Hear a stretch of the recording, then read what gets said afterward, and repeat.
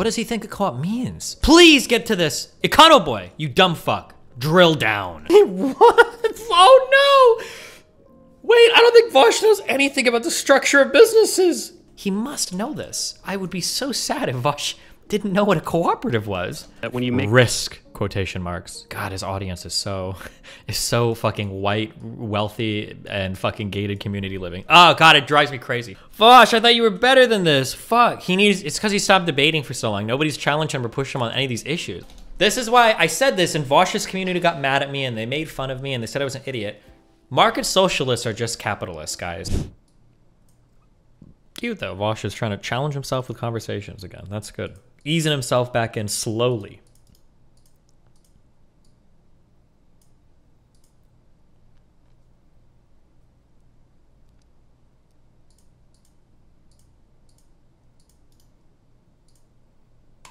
The first debate, most of it was relatively positive, but the one consistent piece of advice was that I need to be more aggressive.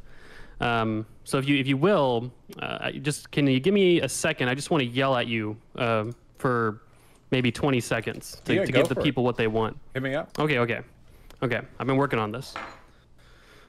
Okay. A little nervous. Okay. Vaush, you don't know what the fuck you're talking about. Okay, that was one. I've got two more. Okay. You're so fucking stupid that if you were born in the 1930s, you would have been lobotomized by your parents. All right, that was the second one. It's good. It's good. Okay, and I've got the third. The third one's okay. Just don't get triggered by the third one, okay? Okay. The third one. You, sir, are not very good at Metroid. We were doing some research then before the conversation.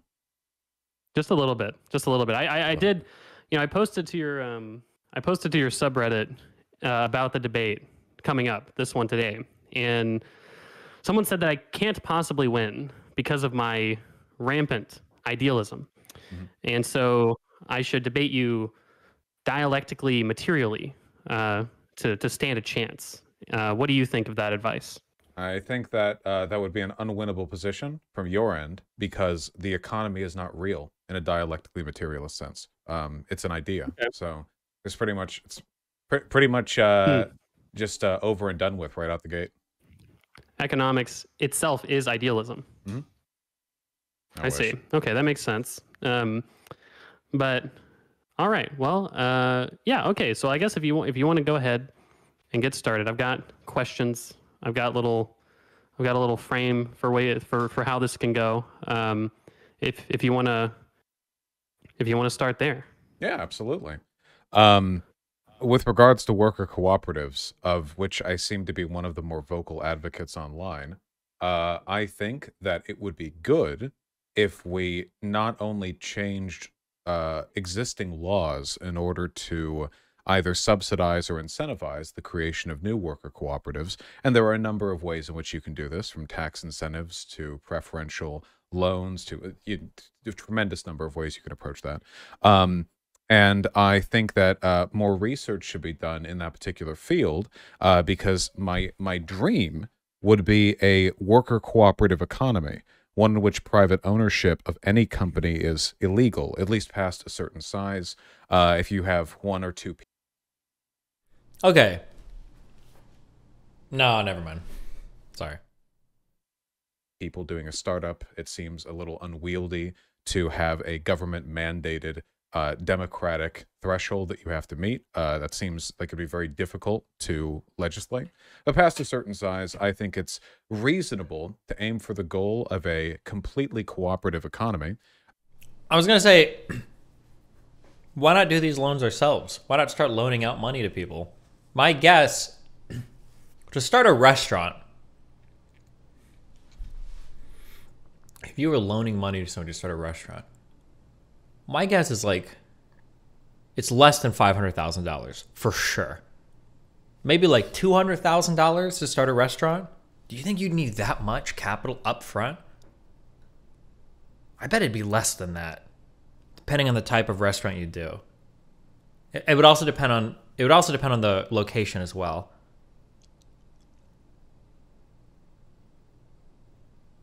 It would also depend on what you're buying. Are you buying all the equipment? I bet you could do it for less than like $150,000. But then you'd probably need some months worth of salaries. Restaurants are terrible investments, aren't they? They fail at time. Well, what other business would you start as a co-op? In New York City, way higher? Thanks, dude. Yeah, because that's what I'm talking about. Let's start a restaurant with the most expensive fucking real estate in the world. You can start a taco truck for $2K. Oh, true. Let's get the Bank of Vaush. The Socialist Bank of Vaush. The SBV. Let's get this out here. Let's start loaning money for these co-ops. Let's see if they work. Economically, I think that it's difficult to make a full case for the effectiveness of this because we just have so little data.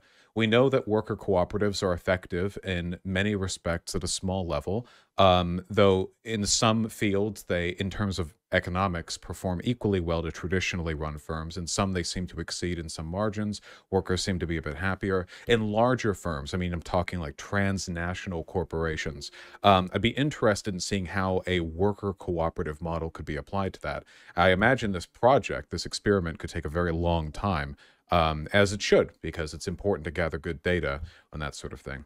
And to finish, the truth is, though, I talk about economic productivity, but the reality of this is that I really don't give a shit whether or not worker cooperatives are more effective or efficient than Wow, hold on. Now, this is exciting, okay? This is exciting, and I can't wait to get into this. But let's take a quick micro segue into... we had more exciting videos open. Let me just check a couple of these things real quick.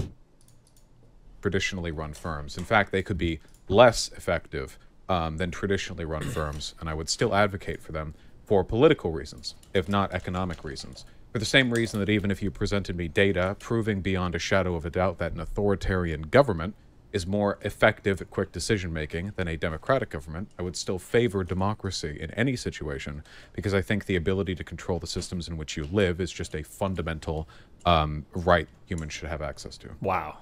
Thank you, Vaush. Okay. And so you've kind of answered some of the questions that I figured I would start out with. So market socialism, I guess to you, is basically a cooperative, worker cooperatives, essentially. Like, if you, well, not that that's the only way that that's the only way that market socialism can come into being, but basically your version of market socialism is, when 95% of businesses are worker cooperatives, it sounds like.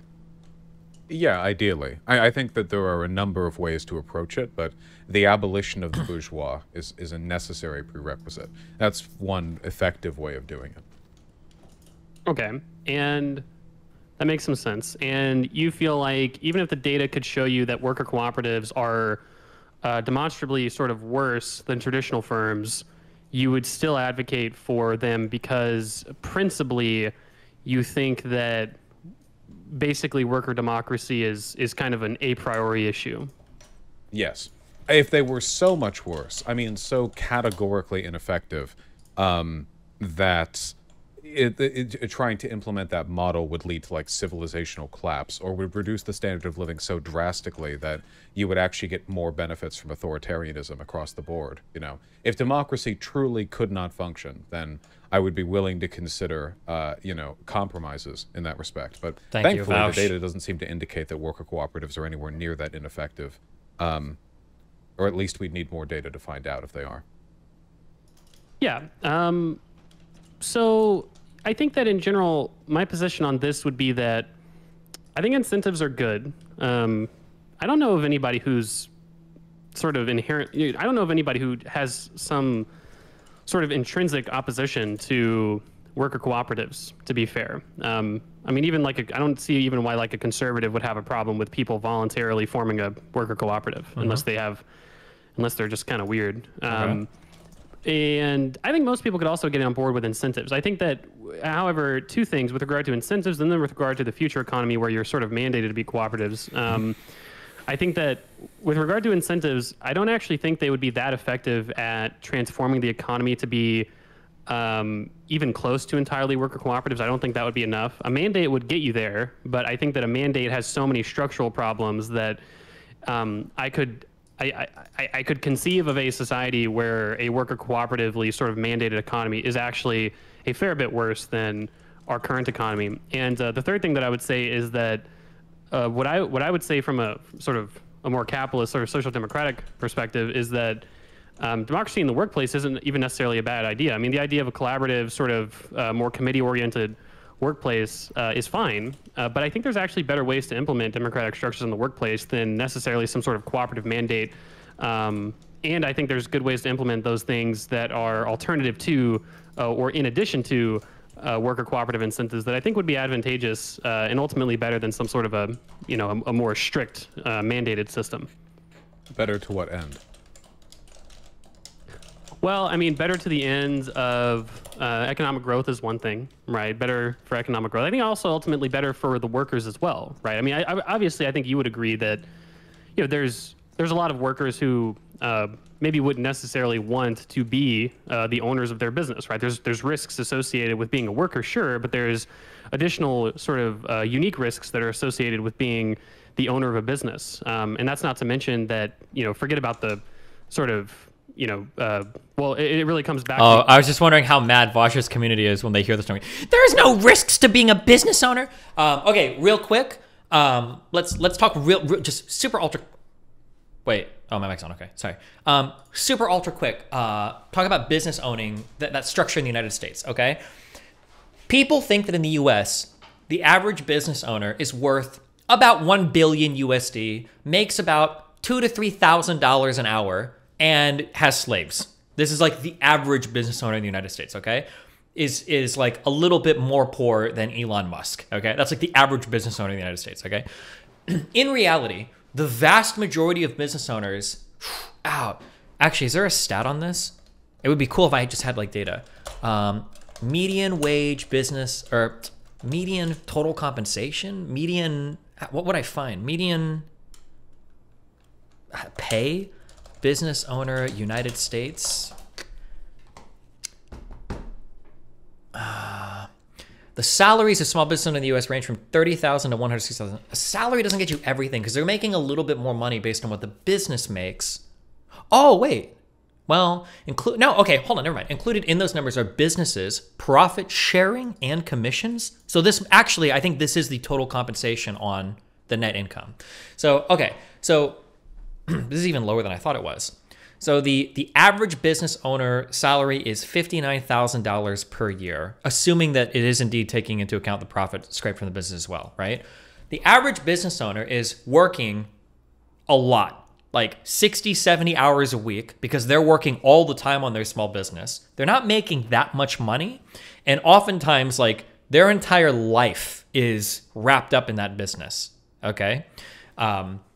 The idea that like a business owner is like a fat cat that's making fuck ton of money, that's just not true.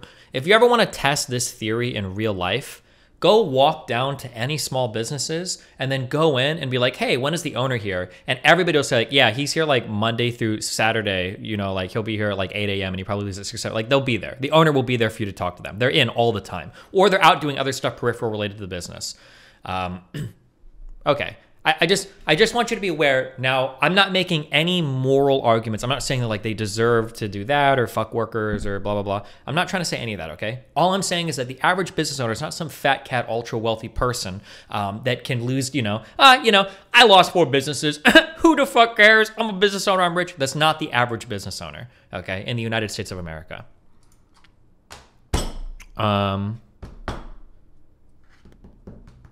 My friend's dad bought a Dairy Queen franchise and instantly got a Ferrari. Some might be richer than others, but... small business failure rates are extremely high as well. Correct. In 2019, the failure rate of startups was around 90%.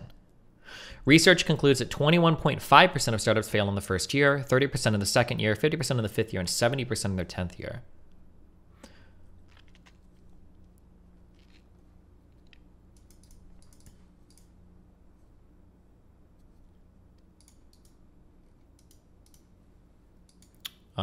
Okay.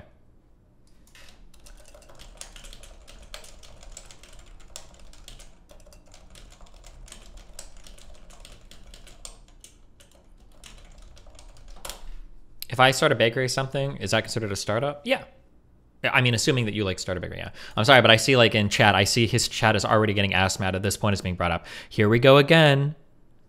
Oh no, this talking point. No, yeah. The investment risk is one thing, sure, but there's the sort of employment risk as an owner. That's one thing, sure. But that same risk sort of applies with a worker as well. But there's sort of credit and financial risks that don't exist for workers that exist for owners. And I think that when you make risk quotation marks, God, his audience is so fucking white, wealthy, and fucking gated community living. Oh God, it drives me crazy. Just go walk down and walk through some small businesses. Just like, you can ask for the owner; they'll be there. You don't even have to ask for the manager. I would say, I want to talk to the owner. Okay. Like a worker. Unlike DGG, we never do knee-jerk reactions. True, God damn it. My community is the most free-thinking, independent-minded, free-spirited, educated fan base of Chad, Giga Chads on the internet. Absolutely. Necessarily be invested several $100,000s into one single business. I mean, that's just, that sort of flies in the face of relatively standard financial advice, right? This is why I dislike sock dems. What if you're only one member of a collectively who shares those financial risks? Nah, I work in a 500 employee company. There would only be gains. Bro, 500 employee company is a huge company, okay? If you've made it, fuck, does anybody have links to these numbers? This is just my intuitive guess. If you have a small business and you employ 50 workers, you're like cream of the crop, like you're making it. 50 employees, like full-time employment in a business, that's like you're like getting there. That's like a medium size, like that's like impressive.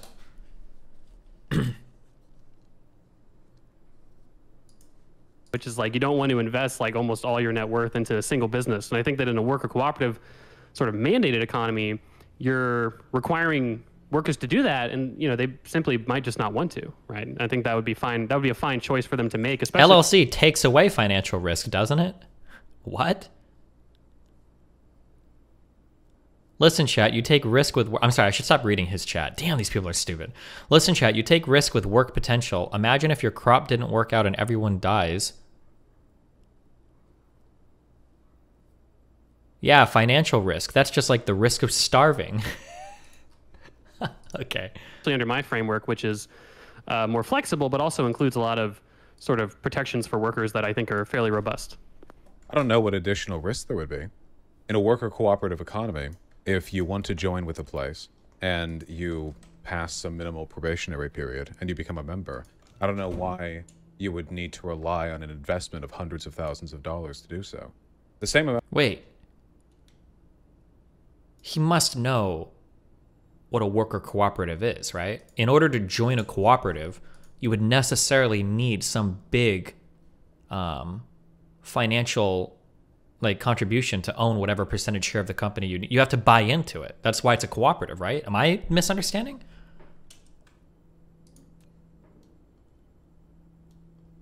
Also, are all these things going to go in my shell? They should be, right? I'm so paranoid of them not working.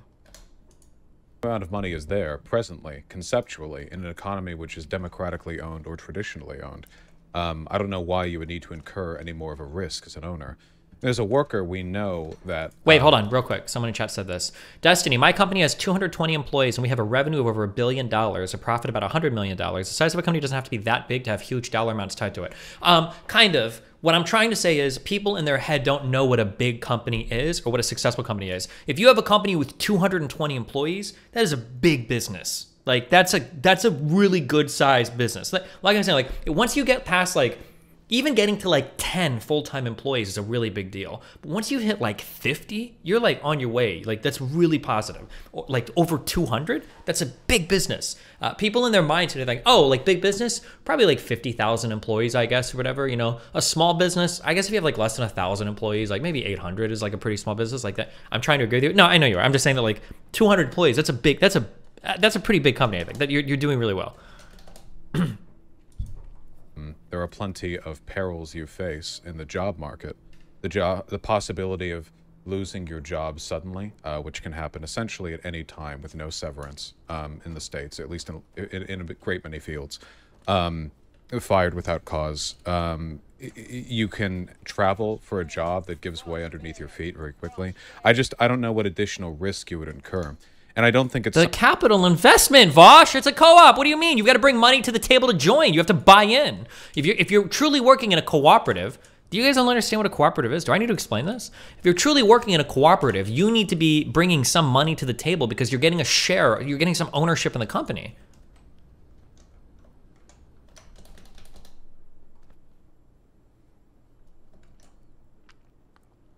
Destiny, the startup I work for has only raised 1 round and has 300 employees. It's only raised Series A and is going for Series B. At least in startups, that's not considered big.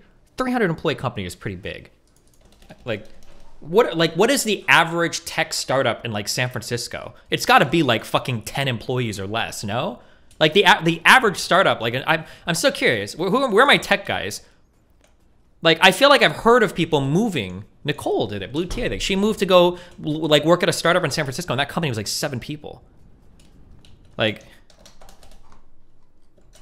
I don't think you can say you have a startup with 300 employees. That's fucking huge. Wait, what? I don't believe you. But maybe you are. I'm sorry. I'm also talking on my ass a little bit. I'm relying heavily on anecdote here. Maybe you're different, but maybe it's a different type of field that you're in or something. But something workers should have a choice to. I don't think they should have the freedom to not be free. We don't give people, after all, the opportunity to sell their ability to vote. Yeah, shit. Hold on. I'm sorry, fuck. I have to keep qualifying what I'm saying. Everything that I'm saying is kind of related to like tech or maybe some like small businesses that sell like some services. There might be other industries that do start and they're actually way bigger, like as a startup. Like maybe, and I'm just spitballing here because I don't know, but maybe for like agriculture, there is no such thing as like a 7-employee business. Maybe agriculture businesses always have like 100 employees minimum. I'm probably really biased towards like tech startups is what I'm thinking of. So that is possible. I don't know 100%. Yeah. In federal elections, right? True. If we did, we could imagine that would be quite destructive. I bet many people would if they could. If you could offer a person $10,000 and they could never vote again, but instead like the person who bought the vote from them could vote in their stead. You can imagine situations where, you know, conglomerates would buy up thousands or millions of votes to sway local and federal elections massively. I think there are significant consequences to allowing people the ability to opt out of democracy, even if it's something they don't want necessarily.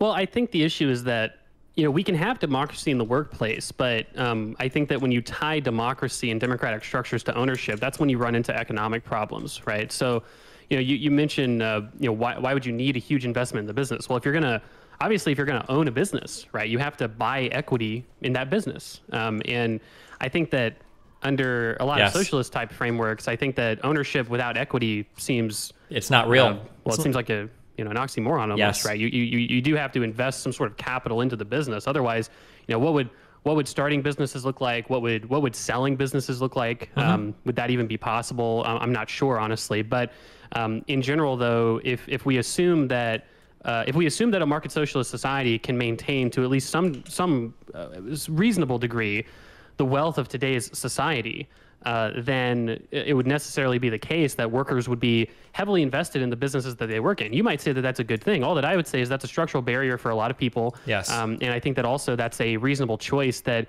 people might not want to make. It's not that people wouldn't necessarily be listened to under my system. I think worker board membership is a great policy. I think unionization is a great policy. I think a robust welfare state's a great policy. I think in a system where you have a robust welfare state, pretty ubiquitous unionization, and mandatory worker board membership, sort of that democratic, democracy in the workplace, basically.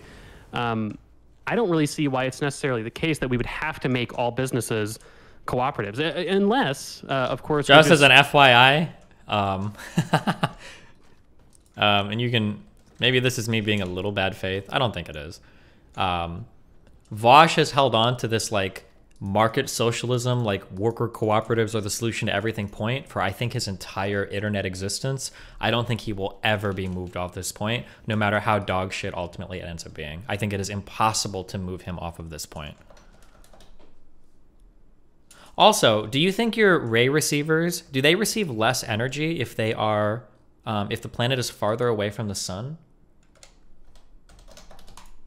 Sort of tied to that idea of socialism. My system might not be considered socialist, whereas yours would be, but I'm not sure that that's a system that's necessarily better for the workers. Yes, okay. I am tied to that idea. If we're limiting our discussion exclusively to what looks better in a GDP chart, then we would continue with neoliberalism until the planet burned. But there are broader considerations.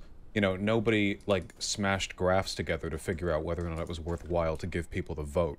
It's something you fight for as a matter of principle. And I wish that Vaush would be okay. I don't want to be unreasonably critical of Vaush, but I think that this is a little bit of a bad faith engagement with Econoboi. Econoboi is pretty smart. It's pretty stupid to argue that some economic system is better because it gives us bigger numbers on our GDP graph. Like, I don't think he's that stupid, right? That's something that I would say to somebody that I have like no intellectual respect for. Like, okay, good job, bro. You want to raise GDP. Like, let's get real. Let's talk about the real economy, right? That seems kind of like a weird thing to just stick in there, but I think there are direct downstream consequences of the economic authoritarianism we live under now. First of all, I just don't think there's any additional risk. Worker cooperatives already exist. You don't need to buy into them. It's a system in some countries. Wait, what is he?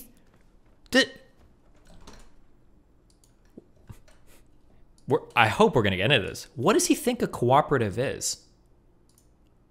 Wait, hold on, wait.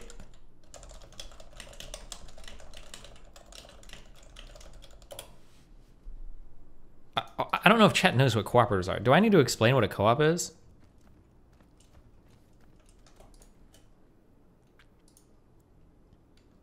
Okay, hold on. Sorry. Okay.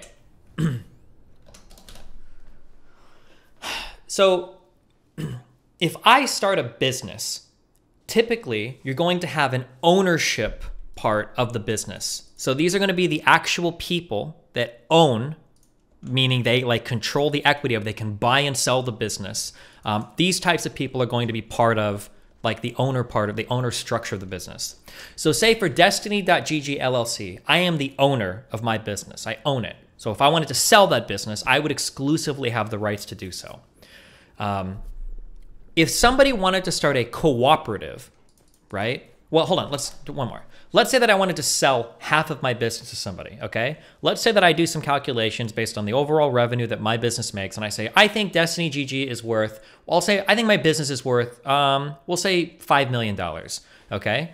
Let's say that I want to sell half of my business to Dan, okay? And I'll value my company at $5 million. Dan will spend $2.5 million, and now he's a 50% owner. So now both of us are making decisions about the company. We both own it. If we want to sell it, I probably have to consult with him since we both have like half ownership, right? We have some equity in the business, half, both of us, right? In a cooperative environment, oh, and then let's say that from there, we could employ people. So employees are a cost of doing business. We pay some money to their labor. They work for us. They generate revenue. And then hopefully we make extra money from that revenue, because revenue, less the cost of doing business, is going to be the profit that our business makes, okay? So let's say that we want to do a cooperative instead. In a cooperative, there is no owner class. In a cooperative, all of the workers themselves own equity in the business. So if I have a business worth $5 million and I have 5 employees, each of those employees has $1 million in equity. But now the interesting part is, let's say that I have a business where 5 employees all own one share of the business, and they all own $1 million worth of the business, right? So it's a $5 million business, 5 employees. If they want to hire a new employee that's part of that cooperative, that employee needs to buy a share of that business so that he has an equal share in ownership to truly be a cooperative, right? So you can't just come work for us if we're a cooperative. We need to sell you a share of the business. All of us have to sell part of our equity to the business. We all owned 1/5 of it before. Now we're all gonna decrease our ownership to 1/6, and you're gonna buy in for 1/6. That's what a co-op is. So the difficulty in starting a co-op is that everybody needs to bring capital to the table to join to truly be a cooperative owner, because they have to be able to buy into whatever the worth of the business is. That's what it means when it's like, so if I want to go work for McDonald's as a laborer, that's easy. I just have to sign up, like, oh, can I work? I'm like, yeah, you can work. Okay, cool. I work there. I work at McDonald's now. But if I want to join a co-op, well, now I need to buy in. I need to pay money to join that, because I'm actually getting equity in the business as a worker. That's what a cooperative means. Doesn't that make changing jobs hard as hell? Yes. That's what Econoboi is talking about when he says, well, there's added risk, because here's a couple problems, okay? Are co-ops always equal ownership? No, you can have different structures of ownership if you want, but if you truly want a democratic workplace, a lot of these employees are gonna have to be able to fight. Like, if you just have like, it's not like a stock option plan, or like, oh, you get like 10 stocks of Walmart, because then you're not really in a co-op anymore. Now you're back at traditional capital ownership, right? The issue though is, so here's our problem. Let's say that I like, okay, well, I'm going to start working for these guys. I'm bringing my $20,000 to the table and I'm going to start working for this business now. I'm going to buy my share. I get part share of the company. I can sell it if I want, and now I'm working for them. Well, let's say that business goes out of business, okay? Fuck. If I work for a company and they go to business as a laborer, well, fuck you. I'm not selling my labor anymore. I walk away and I'm fine. But now if I work for a cooperative and they go out of business, my equity is now worth nothing and I just lost money. I might go to work for a place for a year and then that place goes under and I've lost money because I've lost my share is now worth nothing because the business failed, you know? So this is there's challenges here. Now, to be clear, I'm presenting you some of the challenges of running a cooperative. There could be some potential benefits too. Let's say that you go to work for a place, you buy in, and now it doubles in size, right? Oh, cool. Well, now, not only are you getting more money because you're working and hopefully the co-op is paying wages to all of the workers/owners, now also the value of your share has increased so you can like make money if you sell it down the line or something, right? But there are challenges here, right? There's challenges to this. I don't know if Vaush is aware of what a cooperative is. Getting the power to vote, a democratic vote in a business, typically means you have some equity in the business, and equity has to be bought into. He must know this. I would be so sad if Vaush didn't know what a cooperative was. What? I'm pretty sure you can't sell your co-op share, no? You could, but you'd have to sell it to another person that wants to work. So you'd have to find another employee and leave. Or maybe you could sell your cooperative share back to the other workers as long as they vote all to buy it or something, I guess. But I don't know. Yeah, it would be. Please, you don't seem to know what co-op works in other countries. Curious, explain what I missed or your IP banned. Go.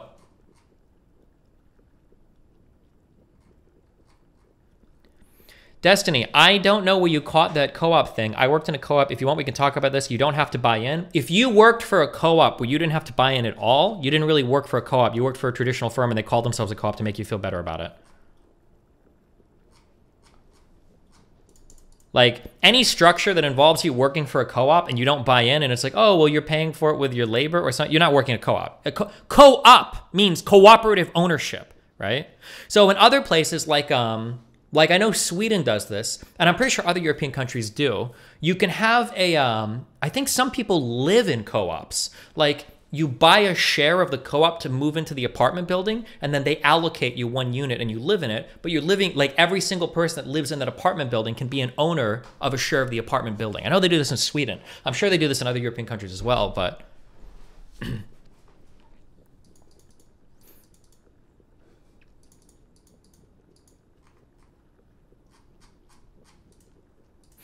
Most apartments here are like that too in the Netherlands and in Canada, common in Denmark. Okay.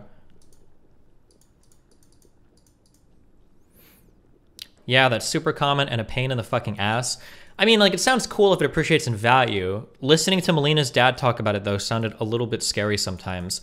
Like, if you wanted to improve any of the shit, or, like, sometimes the co-op could vote on, like, what to do with units and stuff, and if you disagree, you're just kind of shit out of luck. Yeah, I don't know. It seems like it has, like, pros and cons, but...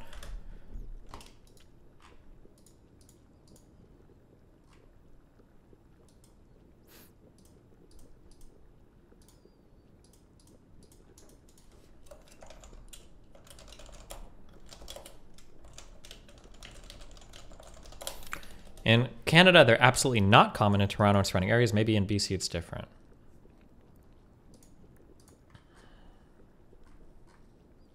You can buy in a membership that will allow you to have a discount, but you cannot own the cooperative. No one owns the co-op. It is managed by the employee, but no one can sell their share or buy in some share. Well, then why is it called a co-op? Who owns the co-op? It is managed by schools.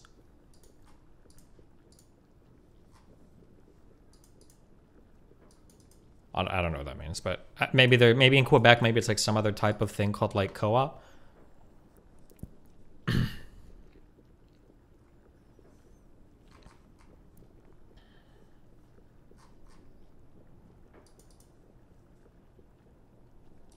No one owns the co-op. It's overseen by government entities. How does that make it a co-op then? Can you explain that? This doesn't sound like a co-op then. It just sounds like a business owned by the government and you work as an employee. How is it a co-op? Or why would you call it a cooperative?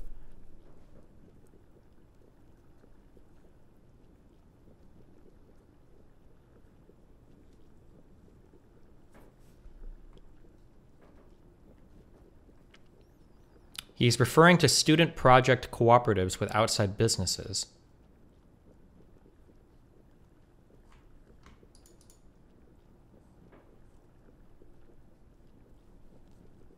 That is not the system everywhere. Notably in Yugoslavia, there were co-ops and market systems, but you wouldn't buy it.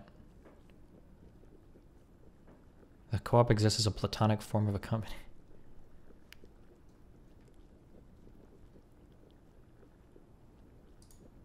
Destiny, I own a small coffee shop and I call it a co-op to trick liberal college students to work here for less. Shut the fuck up.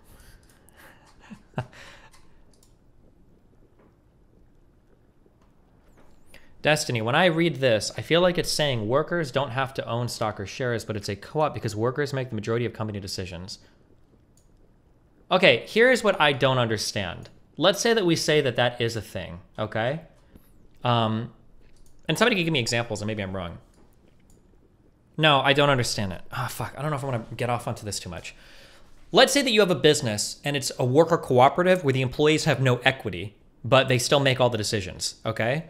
Why would I ever invest in that business? Where do they get their capital from? Because let's say all the employees are like, hey, wow, look at all this profit we have left over. Let's all vote to give ourselves massive raises. Okay, wait, well, hold on. I'm investing capital. Why the fuck would I invest in you if you're not going to give me any fucking money for it?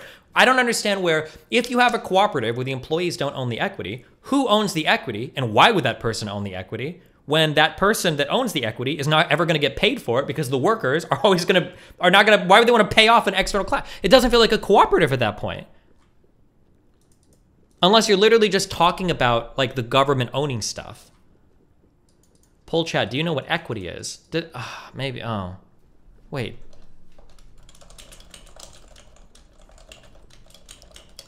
I guess the argument is the workers have an incentive to keep the business sustainable. I don't know if I buy that though. I wouldn't, no offense, but I wouldn't trust, and like, I'm gonna be totally honest, okay? When I was working at McDonald's or the casino, I don't give a fuck about keeping anything like that. I would just vote to give myself more money every time. Fuck that. Fuck the managers and fuck the owners. I'm not gonna vote to give some fucking asshole in a suit more money while I'm sitting here working at a restaurant where the people next door are gambling my entire fucking student loan debt every single hand on a blackjack table. What the fuck?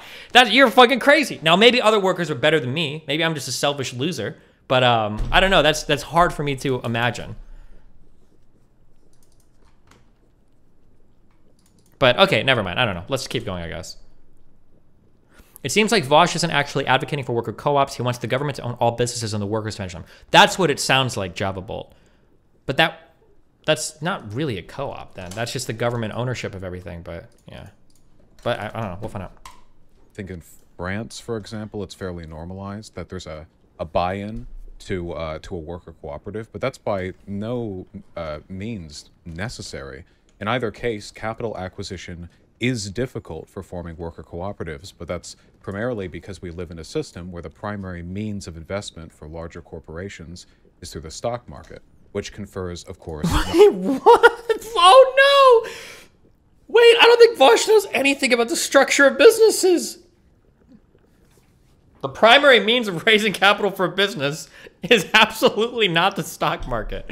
No, that is not true. It's going to come from private investment way before you ever get listed on like I really want to start a bakery, but I'm having a lot of trouble getting listed on the NASDAQ. So I'm not entirely sure if I'm about to go public with my company. We sold like $40 of lemonade last week. Like, yeah, I'm sorry, but like capital is going to come from external investment, from either angel investors or some other type of investor that's buying a part of your company. It's going to come from SBA, Small Business Association Administration loans, SBA loans from like banks and shit. That's.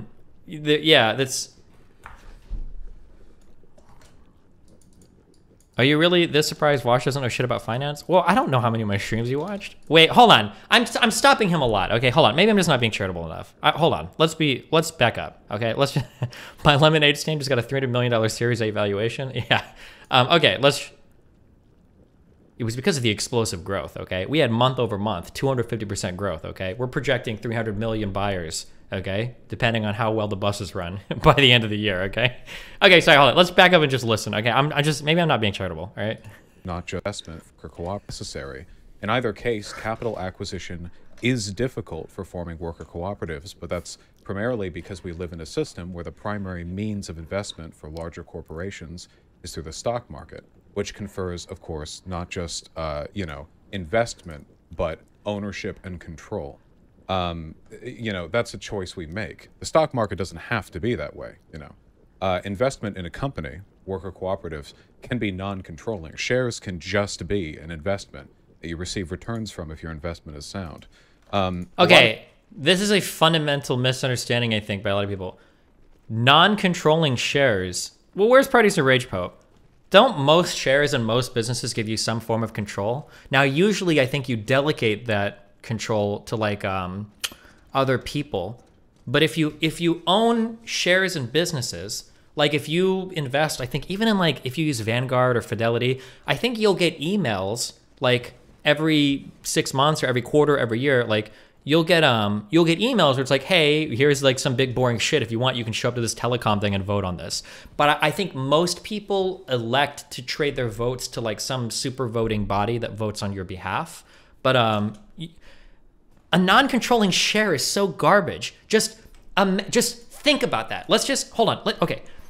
Finance is actually really easy, okay? It really is. I say that as somebody that doesn't know shit about finance, okay? But finance is really easy. Back up and like get rid of all the weird, complicated shit in your mind and just think about like, what would you do if you loan somebody money? What would you do for any of that, right? Think about this.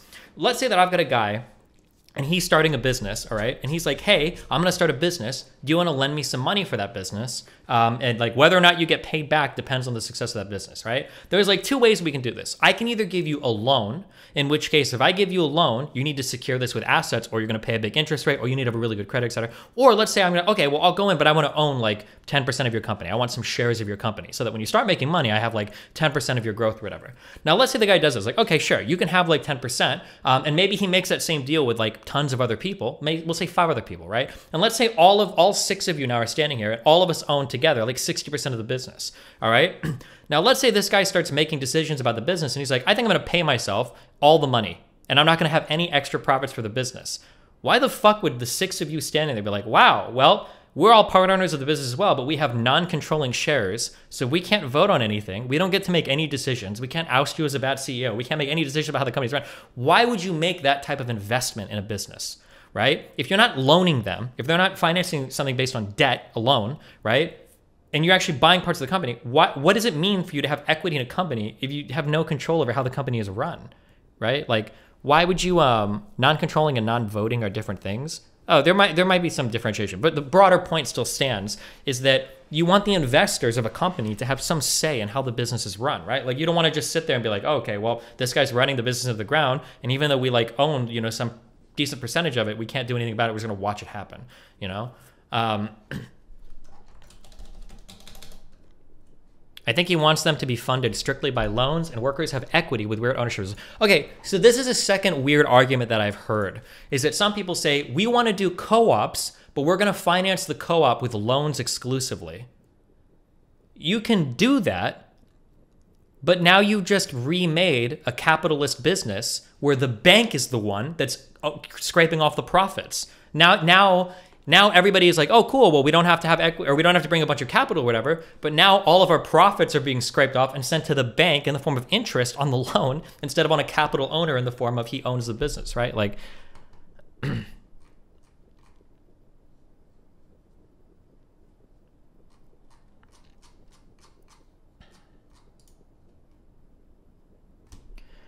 ownership usually involves a right to cash flows and some amount of control, right? Destiny is correct in my book. Yeah, I'm mixing up controlling and voting shares. Technically, I think most shares are voting shares, not controlling shares, to be clear.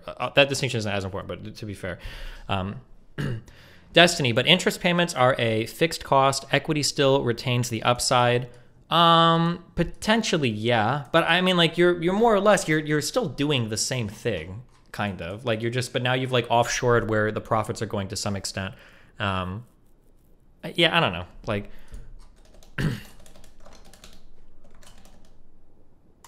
lot of the issues we have with worker cooperatives and the funding they can accrue right now is just that we've so normalized the process of selling out the democratic right of the workers at a firm that the idea of investing without getting that additional bonus is unattractive to potential investors. But that's essentially like saying, you know, we shouldn't have like workers' rights because, you know, countries without workers' rights are more fruitful to investment because they have to pay lower wages and don't worry about OSHA, you know. Just because we've built a system right now where you can get away with stuff that I find reprehensible. We've set the bar low.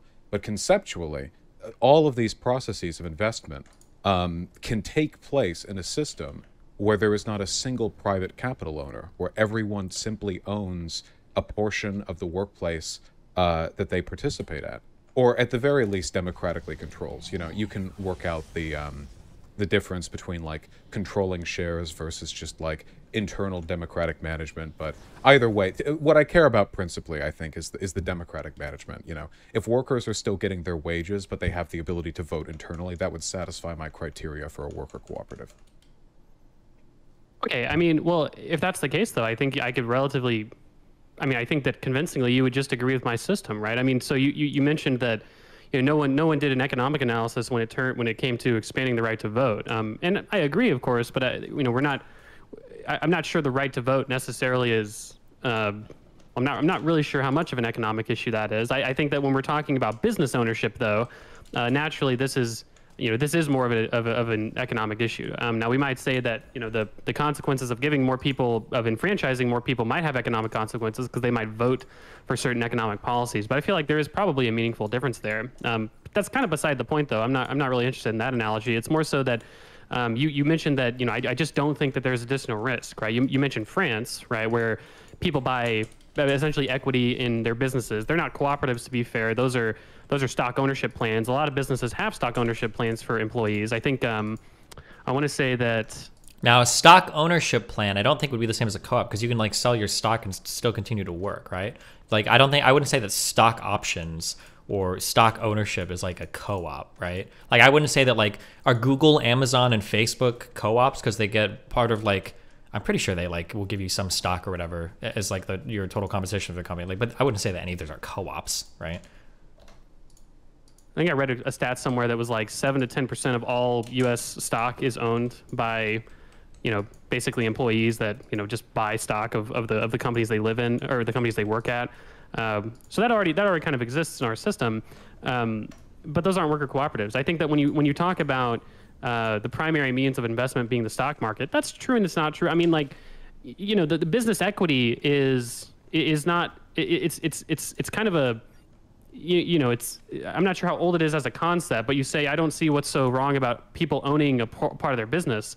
I don't necessarily see a problem with that either. I just think that it should be voluntary or it should be encouraged. I'm not sure it should be required. This is where you run into these structural issues. You talk about the risk, right? Obviously, it's risky when you're parking a bunch of money, a bunch of your investment into one single asset, being the ownership in a business, right? So, for instance, but how is that happening? Obviously, there's. How does he? I don't understand. He doesn't understand this. I don't think he has a different idea of like how co-ops work or what they are. I guess I don't know what else to say. How is what happening? If you're a worker and you turn 18 and you want to go get a job, how does an all-worker cooperative economy mean that your involvement in the workplace is going to entail more risk? Because you have to buy in. Because when you take a job at a worker cooperative, you're becoming a member of that cooperative. You're a part owner of that cooperative. Now that ownership can either require buy-in or some sort of external, you know, sourcing. Some people talk about government grants or cooperative banking or something to give people the capital in order to buy into worker cooperatives or consumer cooperatives. You're not talking about consumer cooperatives, to be fair, and that's perfectly reasonable. But nonetheless, though, all of that investment, all of that wealth of a worker is now necessarily tied into a single business within a single industry. That's a lot more risky than like a diversified portfolio. This is why there's, you know, I would say, you know, this is why there's a wing of socialists that don't necessarily advocate for worker ownership, and it's more about social wealth funds and stuff like that, because at least an advantage of social wealth fund socialism is that the investments in the means of production are diversified across an entire population instead of a single business. You can social wealth funds like the Norway shit. I always say I need to read one. I don't. They sound super fucking based. It just sounds like the best idea ever. I think that basically, broadly speaking, like imagine how like when you buy a mutual fund. Like that mutual fund basically buys a bunch of shares from different companies all across the market, and then you own like shares of the mutual fund. And so when the market makes money, you make money. I think a social wealth fund is like a giant mutual fund that's ran by the entire country. It's ran by the government, and it basically pays back the country. Like, it seems awesome. So like when all of your businesses are doing well, your population is doing well too. Because Destiny, why the fuck is the government choosing my investment/savings rates? Because most people are too stupid to do it or lack the capital to do it. I don't know. It seems like a great way. I like the idea that like you're more bought into the success of your country. Like right now, does the average person give a fuck if Google or Facebook is super successful? No, they're not making any fucking money off that. They're not seeing a big return on that. Maybe you get a better product or something. But I think the idea, I think, is way more cooler that like, oh, cool, like this company is really successful and like it's in my country and we all have like a social wealth fund. So we all kind of like share into the success of those companies. I think it gets rid of the us versus them mentality, at least a little bit when it comes to businesses. But that, I don't know, that's how I view it.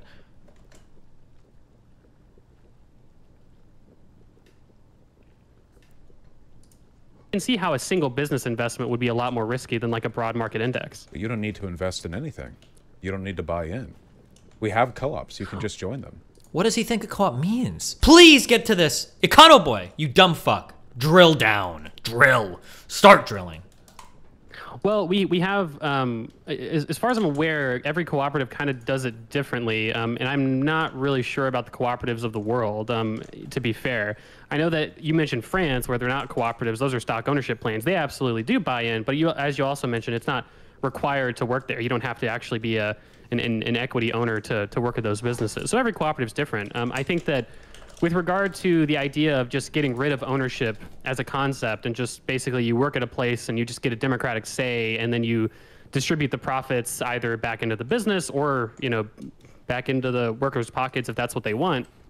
I think that there are probably some issues with this in general. I mean, I think that, you know, on one hand, you're talking about not owning the business at that point, really, right? You have democratic say, but it's not ownership of the means of production, right? You can be fired at any time based on a democratic say. The cumulative capital growth and expansion of that business. Well, I mean, according to you, basically nobody would own it, right? It would be you know, it would just be like a, I don't know, it would just be a legal entity that people worked at or didn't work at, right? Yeah, absolutely.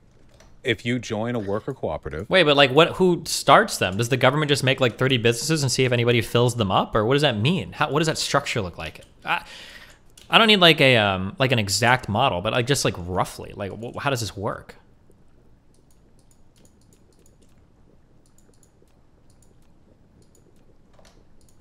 There would be a kind of internal share. You divvy it up like pirate booty. If you had 5 people, it would go 5 ways. 10 and it would go 10 ways. But think about what that means, Vaush. If you've got a company with 5 employees and then 5 more, sorry.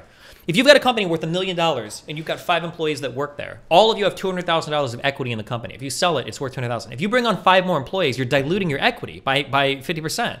Now my $200,000 share is worth $100,000. Fuck no, you have to buy in. If you want to come and work with this company, you need to pay me $100,000 so that when my shares dilute to being worth $100,000, I'm compensated for the equity that I just lost in this company. I had 20% equity worth 200 grand. Now you're going to dilute my equity to 10%. If you're going to cut my equity in half, you need to compensate me for the equity that I'm losing. You have to buy from those employees. There has to be a buy-in there. I don't know why you would need to buy in necessarily. Now, sorry.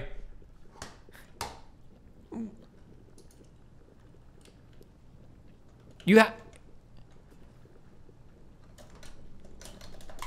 could have systems where people could buy in. I'm not saying there aren't cooperatives that do that. There are. How do you compensate people for the equity that they lose?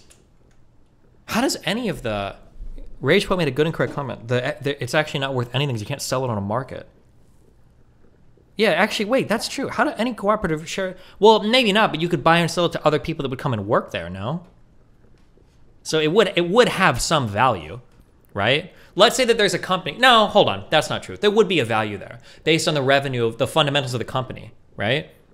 Because let's say that a company was making $1 million of revenue and they had 800,000. Well, just say easy. Company's making $1 million in profit and it's got 1 employee, right? That share, if I wanted to buy into that company and buy half the equity from them and be a worker, it would be really expensive to do it because there's a lot of profit there. And I'm imagining that if you own part of a cooperative, you're entitled to whatever percentage of equity in the revenue, assuming these are all shares at the same value and all that shit, right? So they would have some fundamental value for sure. But I don't think it's like a necessary thing. I understand the equity math once the company actually has equity, but is a buy-in necessary if you start a co-op from scratch? Yes, because you need to buy the capital to start the business. So if you're starting a restaurant, you've got to pay for the land, you got to pay for the building, you got to pay for all the cook equipment and everything. Like, yeah, there's going to be costs in any business. You can't start a business with no money, generally, except maybe like a lemonade stand or something. I don't know. You had like, for example, cooperatives Holy that shit. were just, Sorry. I mean, if cooperatives were like normalized, I mean, if this was like the predominant economic model, I don't think they'd be expecting like 18-year-olds to just pay in like $20,000 to get their first kick. We're not talking about partnership or whatever. That's what co-ops are, though. It's a partnership, cooperatively owned. A co-op is just a partnership with more members. No? What? Just talking about they would go there and, you know, after I imagine some brief probationary period to make sure they're not, you know, trolling, I guess, they would have a say in the internal vote, and they would be, I imagine, entitled to some portion of annual profits distributed across, usually... Damn! Just think about that. He's never thought about this before. Those profits that they're going to be entitled to, they're stealing that from other workers. Why would other workers be okay with them chipping in or chipping away at the profits without a buy-in? I don't understand. What? You would never hire any employees. You'd have like 10 employees working in a company earning $100,000 each, and some other guy's like, oh, I want to work for you. It's like, man, fuck you. You're not coming here to work. Fuck, I'm not sharing my money with you. The workers are entitled to like a percentage of profits split across however many people there are working there. And, you know, the individual pay structures vary massively according to these co-ops. But I think this entails essentially the same level of risk. You're correct, though. Nobody really owns the business, which is exactly how our government works. No person owns the White House. No person owns, you know, the Capitol Hill. They're institutions that we constructed that people can work in. There are people whose job it is to work in those facilities and people who are in charge of them, but not really ownership. And I think that's a respectable model. God. I don't know if I'm going to be able to do this tonight. I just realized we're 20 minutes into a 2-hour, 20-minute conversation. Because that model means that the system through which those institutions are regulated, it can't just be the one whose name is on the deed. It has to be something more substantive than that. Obviously, our government's a shit show, so I'm not idealizing that, but I do like the fact that we have, at least nominally, a democracy, and I think businesses would work quite well the same, if for no other reason than because the total development of this system would, you know, lead to the elimination of private capital ownership, which I think is very politically necessary. Well, sure, but can you really say that you own the means of production when your ownership, when that's sort of, you know, when that surplus value is sort of accumulated within a distinct entity versus that's actually separated from the workers? Well, not say, but actually having ownership of that value increase over time. So, for instance, what I mean by that is that, you know, say that you work at a business and you know, that business goes from being worth $100,000 to $400,000. Well, under an equal ownership model that I'm describing, or like some sort of buy-in model that I'm describing, your ownership in that business, your work in that business, obviously under a reasonable framework, has increased the value of that business from 100,000 to 400,000. Right, your wealth has, you know, quadrupled with regard to your investment in this business, right? But if the capital stock of that business, you have no right to it. Well, I'm not necessarily sure if we could really call that ownership, right? Yeah, it's not. It's not ownership in a capitalistic... Oh, it was just, yeah, you get what I'm saying. I truly, I don't think he understands any of this. Vaush, I thought you were better than this. Fuck. It's because he stopped debating for so long. Nobody's challenged him or pushed him on any of these issues. I don't think he understands fundamentally what any of these things are, or how they relate to each other, or what it means to have a co-op, or what it means to have equity in a business, or why there might be difficulties hiring or starting a co-op or whatever. And it's funny because he's even used the talking point that I've used before, that starting a co-op can be difficult, but he doesn't understand the reasons why. So he repeats that talking point. I think he said at the beginning, I understand it'd be difficult to start a co-op, but he doesn't know why. He's just repeating that talking point that he's heard. The reason why, yeah. Ah, Jesus, sorry.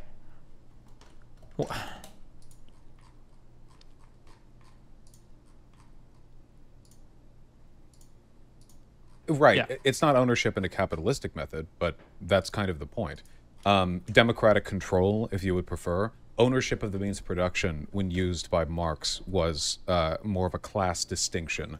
That the worker is in control, owned in the same way that you could say that the citizens of a country own their government, you know. Though we don't generally say that because we're quite disillusioned with democracies, at least. We don't really own the government, though. That's not really true. We don't have equity. We can't sell or trade shares of the government. Oh, fuck. I don't want to shit. This is actually so painful to listen to. Well, except maybe the Jews on the government. I don't know. Depending on who you talk to. We'll get to the next debate with Richard Spencer and Mr. Girl next if he wants to go that route. But can we sell off Guam to pay off the national debt? Yeah, Jesus. This is so... At the moment, but yeah, that's the principle to me. And there are co-ops that function this way, you know. Obviously, with regards to the structure of cooperatives, like who is legally responsible if something goes wrong, or who is responsible for like financial matters if the business goes insolvent. We have cooperatives that solve that already without having any private ownership. These are usually roles. You could think of it as kind of stewardship of the estate. Similar as to what you would do with a house that you don't own but take care of. You know, it's yours to take care of, yours to manage. But you can do all of this without relying on the capitalist model of ownership. Yeah, I get what you're saying. I guess we can kind of leave that there for now. He's not gonna... Well, it's not leave it there, but I think that I can move on to something that might be a little bit more substantive. So if we're purely just talking about sort of democratizing, you know, the workplace and industry in general, well then I'm not really sure how that can't necessarily be accomplished actually under a capitalist framework. Now, to be fair, under my framework, capital owners would still have... That analogy doesn't work on any level. Decision in the... Yeah, no. Like, every part of comparing a co-op to the government doesn't work. One, we don't own the government because we don't work in it, so it's not a co-op. Two, we don't have shares of the government. Not everybody's at equal stake. Three, we're not paid the profits on any equal level. We do vote on legislation. Four, we don't vote on how it's run. There are like owner voting people. So like the president, we don't vote on that. Like, does Vaush want a co-op that has a president that makes decisions as one body of the co-op? It totally is just not. It's just totally just not. It's the worst analogy ever. I don't know. Okay, sorry. We're back to this. Right. If you buy stock in a business, you're still going to get a vote on how that business is run to a certain extent, right? But I think under a model where you've got 50% worker board membership and unionization and incentives for worker cooperatives. Yes, this is the right answer. The right answer, in my opinion, and maybe we get that Kyozen guy or some other like strong unions, I think, are the answer. Okay, companies should be able to try to fuck over employees as much as they want to. It's part of their being as profitable as possible, which is good for the health of the company. And unions should exist to fuck over a company as much as possible. It's part of why unions should exist, to advocate for employees, to try to stick it to the company as much as possible and represent their employees. That tension should exist, and then somewhere in the middle we solve where everybody feels like they're getting fucked. Right? This is like ideally, I think, how it should be ran. Not sure how workers are necessarily worse off in the system, right? What's the, why would it necessarily be wrong for a worker to be able to have the option to work at a business where they have, 50% worker board membership and they're represented by a union versus a cooperative? Why is that? Why should that necessarily be precluded? Why should that option be precluded from them in society when it's, a similarly democratic framework? How is it similarly democratic? Because you vote in the union, because you take a vote in your union for what types of policies the union should be advocating for on your behalf, like to negotiate against the capital. Well, if you elect half of the board members and you're represented by a union, right? I feel like a lot of the concern of socialists is not an unreasonable concern, right? The idea that employees, or I'm sorry, not employees, but the idea that companies to a certain extent have monopoly power, they're able to over leverage their their ownership in such a way that's harmful to the workers working there, either in the form of lower benefits, worse working conditions, less pay, right? Generally getting treated like shit by their, their bosses and stuff like that. That's a reasonable concern. I think that things like unionization and worker board membership can basically, get rid of those concerns in whole part. And also, if we're talking about a system where they do have the option to work at cooperatives if they really want to, I don't really see why that's a system that's necessarily sort of exploitative to the workers. I don't know how half of a democracy is the same as a democracy. If you had a Congress where half of the seats were just appointed foreign ministers with no democratic involvement, you couldn't fairly say that was a democratically chosen legislator, right? I mean, in practical terms, really quick though, just to jump in though, hold on. Also, to be clear, because Econoboi is not going to push as hard as he should, okay? In a truly democratic workplace, you're going to run into the same issues. So for instance, let's say that I am a front of house worker and my employees are in the back of the house When we go to vote, we're going to be voting against each other, right? As a front of house worker, I might say, hey, I think that when we prepare certain meals, they should be put on plates in a way that makes it easier for us to carry out, right? I want all this food coming out at the exact same time on my window, so I don't have to worry about, right? You might say that, and the people in the back might vote, fuck you. It's going to come out as we make it. I'm not going to sit here and try to coordinate across my entire kitchen, like different plates for you. That's your job, right?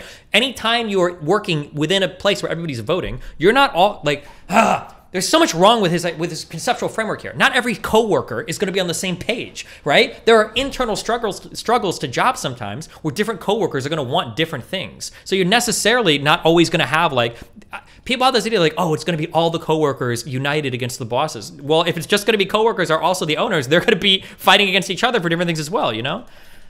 Sorry. My value here isn't wholly democracy, right? When it comes to democratizing the workplace, that's not necessarily a bad goal, but I don't think that. King? What? Well, no, that's the next thing that I was going to say. The next sentence was that I'm not sure that sort of running civil society or sort of that social construct under a democratic framework is quite the same as running a business under a democratic framework. I'm not sure if the principle necessarily should cross apply there, and that's why I'm trying to differentiate between the two. I'm not sure the analogies make as much sense. I think they're different, but in meaningful ways, they're very similar. This may be a stupid question, but in companies where 50% or more is owned by a single person, why would anyone want to invest if that person could just pay themselves whatever because they own the majority? Typically, you're going to have a responsibility to other investors not to fuck those investors over. So if you're operating your company in such a way where you're fucking over other investors by intentionally allocating more resources to yourself, you will get in legal trouble for that. That guy, that Dan from Seattle guy or whatever, that is bragged about paying all of his employees a big minimum wage or whatever, that he did that with his company. That's part of why he did it. I'll keep going. All right, see you, bud. This is painful, but good luck. Have fun. In both instances, after all, you have institutions that have a huge amount of control over a person's life. The goal of systems which are larger than us is to align the interests of the people in charge of those systems with the interests of the people who must suffer the consequences of those systems. So in terms of our government, the idea of voting in representatives is that if the representatives act in our interests and do things that make us happy, we continue to vote them in. And if they don't, we vote against them. Thus, at least ideally, it's in their interest to act in our interest. And of course, that doesn't fucking work, but it works better, I suppose, than the Communist Party of China would, or, a comparable authoritarian government. The issue that we have with economic authoritarianism is that the interests of the worker and of the owner are diametrically opposite. It is the interest of the worker to make as much money as possible and to have as much control over the place in which they work as possible, and the owners, well, the same, but for themselves, and those are opposite goals. Now, of course, you can ameliorate this. Unions do a little bit to balance out the scales of power, a situation in which corporations will naturally have more power because they're an institution and a worker is just a person. But it doesn't change the fundamental relationship, which is one of antagonism. I think that the ultimate goal of democracy isn't just make number go up or even to make workers happier. It's to really align the institutions in our country with the needs of the people who work in those institutions. And a consequence that we have of not doing this is that in your case, if you had like 50% control by like shareholders, 50% by the workers, then all it would take is one worker to be bought by the shareholders for them to have essentially full control of the board. Any real decision making the shareholders are going to mostly agree on, at least relative to the workers, because the workers have diametrically opposite goals of the shareholders because they make their money in different ways. They wouldn't have to buy off very many people at all for them to have essentially full control of the government. And so far, from what I can see, at least in Germany, evidence has shown that partial worker control of the board doesn't really do that much to affect worker involvement in the processes of the corporation. Now, I think they have 20 to 80. 50 to 50 would be more significant. I'd be interested to see any research on that. But I think principally it's just not far enough. Especially if your goal, as it is with mine, the elimination of the bourgeois, the separate capital class, which can't really be done until every person in the country, or on Earth, has the same relationship to the means of production. They have to make their money in the same way. Because otherwise you have situations where very small numbers of very powerful people have diametrically opposed material interests to the rest of the country. You have these issues in government right now where you have all these really, really bad precedents being set, where there's a union of corporate and government interests that lead to, well, it leads to something, but often it doesn't lead to stuff that's in the interest of the people necessarily. Wow. I feel ameliorated. Yeah, I think that, you know, you say something that's interesting. You know, in meaningful ways, they're the same. You know, the idea of a, you know, sort of a civic government versus the way you're governed at a corporation. But also in meaningful ways, they're different, right? You mentioned the idea that, you know, if we have representatives, we vote against them. That's a good thing. Well, obviously, you could say the exact same thing with a worker board or a union, right? Unions are oftentimes democratically run to a certain extent. There's union elections, right? You have union representatives, you have union presidents oftentimes. I'm not sure of any unions that operate any differently, to be fair. Obviously, when a union goes on a strike, for instance, that's something that has to be voted on by the union members, the workers, stuff like that, right? And so, you know, to me, this sort of optional representation exists under my system as well. The difference is that I think my system is just generally more efficient, and ultimately, again, I think I have to keep going back to that. You know, some workers would just prefer. Well, I think that, you know, you get rid. I think it's more of a balancing act, I would say, right? So I think that there's generally been fairly favorable results when governments have to work with different sort of corporate boards and stuff, you know, negotiating process. And I think there's also good sort of results, and there's good evidence to say that when a union negotiates with a company, oftentimes they generally tend to meet in the middle and have, you know, end up getting better benefits and pay and stuff like that. And I think that similarly, if you're unsatisfied with your union representation, you can elect new ones. And if you're unsatisfied with your worker board representation, you can also elect new ones. You mentioned that. Well, because I think capital investment is has a reasonable seat at the table if they offer that investment in the first place, and you know, the managers, or, you know, the current owners, or whoever is running that business in the first place agrees to that investment. I think it's a fine thing for a company to say, hey, we're taking your money, and this money comes with it some sort of actionable decision-making capacity. Now, to be fair, a shareholder ultimately, like, what's the ultimate authority that a shareholder has over a business? Well, you know, it's the board membership elections in the first place. That's like the most direct authority that a shareholder has over a corporation. For instance, if you bought Shell stock tomorrow, you can't just walk into Shell headquarters and act like you're the owner of the place. Technically, you are, right? But really, your ownership typically just confers a vote on the board, right, and the influence thereof. And I think that giving that same exact influence over to you know, all the influence that we would be scared of from a socialist perspective, right? That business owners are, you know, exerting their influence in the form of these board elections. Well, we're just giving the exact same sort of influence over to workers, and I think that makes for we're not more valuable paradigm. Only who has it. We're not afraid That's what of I'm saying. The idea of people having that decision-making power.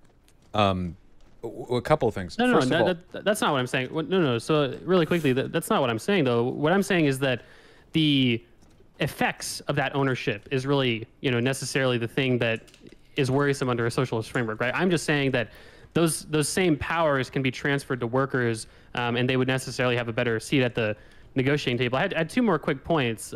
You mentioned that you know, Germany has 80-20. As far as I'm aware, Germany also has 50-50. It's 50-50 for like big businesses, if I'm not mistaken, and then they go from there. Boards are actually relatively small, so, you know, if a corporate board is like 8 people, you know, it's not the most bureaucratic nightmare to elect another 8 people to that board, just be, you know, worker representatives.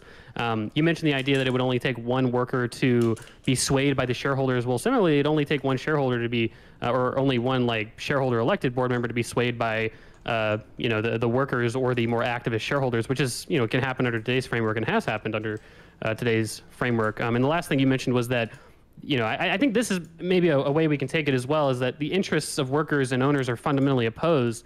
I would say the same thing about all trade relationships, right? The interests of like the United States and Canada are fundamentally opposed when you're talking about negotiating a trade deal. Or you could even say intra-country. You could say the relationship between different industries might be opposed, right? People that sell combs to barbers probably want to sell those combs for as much as possible. Barbers want to get them for the lowest, right? There's a tension that exists, I think, in all economic transactions, right? A buyer wants to buy something for the least amount possible. A seller wants to sell something for the most amount possible. This is always going to be the case, probably. Now, we could frame it that way, but I think that there is a joint interest there, and that joint interest can create sort of net value, right? That plug and play or give and take, I should say, between like Canada and America is very valuable. And I think similarly, there's a lot of value created when there is a give and take between like a union and a corporation. That's why it doesn't tend to be the case that workers that are represented by unions tend to be worse or less productive. But it does tend to be the case that despite those companies being able to maintain their profits and efficiency, it does tend to be the case that workers feel more satisfied, they get more benefits, they get more wages. And I think a similar sort of more, I would analyze it more like a trading relationship than just, oh, you have diametrically opposed interests. And I think that lens of analysis is probably more useful when looking at policy and these types of relationships in the first place. A couple of things. Couple of things. I think it's really odd that you would claim that it's more efficient to promote unions, which are just an extension of the antagonistic interests of the working class relative to the business owners. What? When unions are nothing more than a facsimile for the fact that owners don't have control itself. This is one of the issues I have, and you don't seem to understand. 50-50 isn't enough. Shareholders can have zero control. You say, like, well, there's a chance that workers could sway over one shareholder. I don't care. I don't want to live in a government where 50% of the legislature is foreign appointed officials, and we have to just sway one of them. That's not acceptable to me.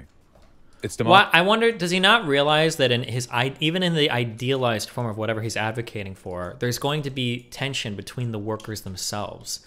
Vaush himself said that not every worker would receive the same compensation. Well, when you go to vote for who gets what money, what do you think is going to happen? Of course, people are going to fight on pay and everything. Democracy or it's not. In terms of efficiency, I don't think there's any evidence to suggest that direct worker control is inefficient. In fact, it seems to cut at the problem immediately by directly addressing the interior antagonisms, the power relationship between the workers and the owners having diametrically opposite interests. That antagonism doesn't necessarily have to be a bad thing. Like,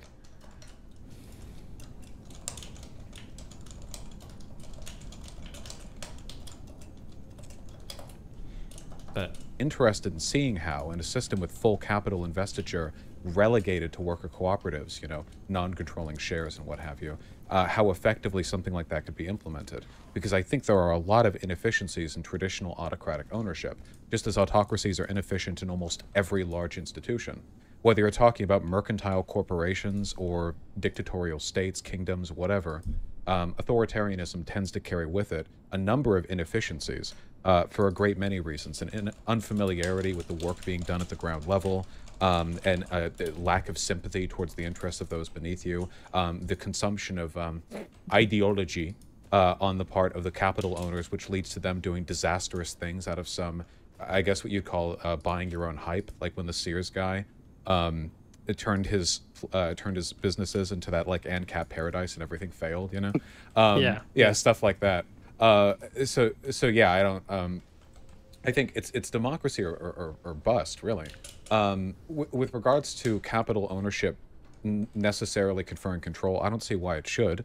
The bank, after all, doesn't get to control a house just because they signed off on the loan for it. Now, of course, if you can't pay your payments back, then you can foreclose and the house can go to them.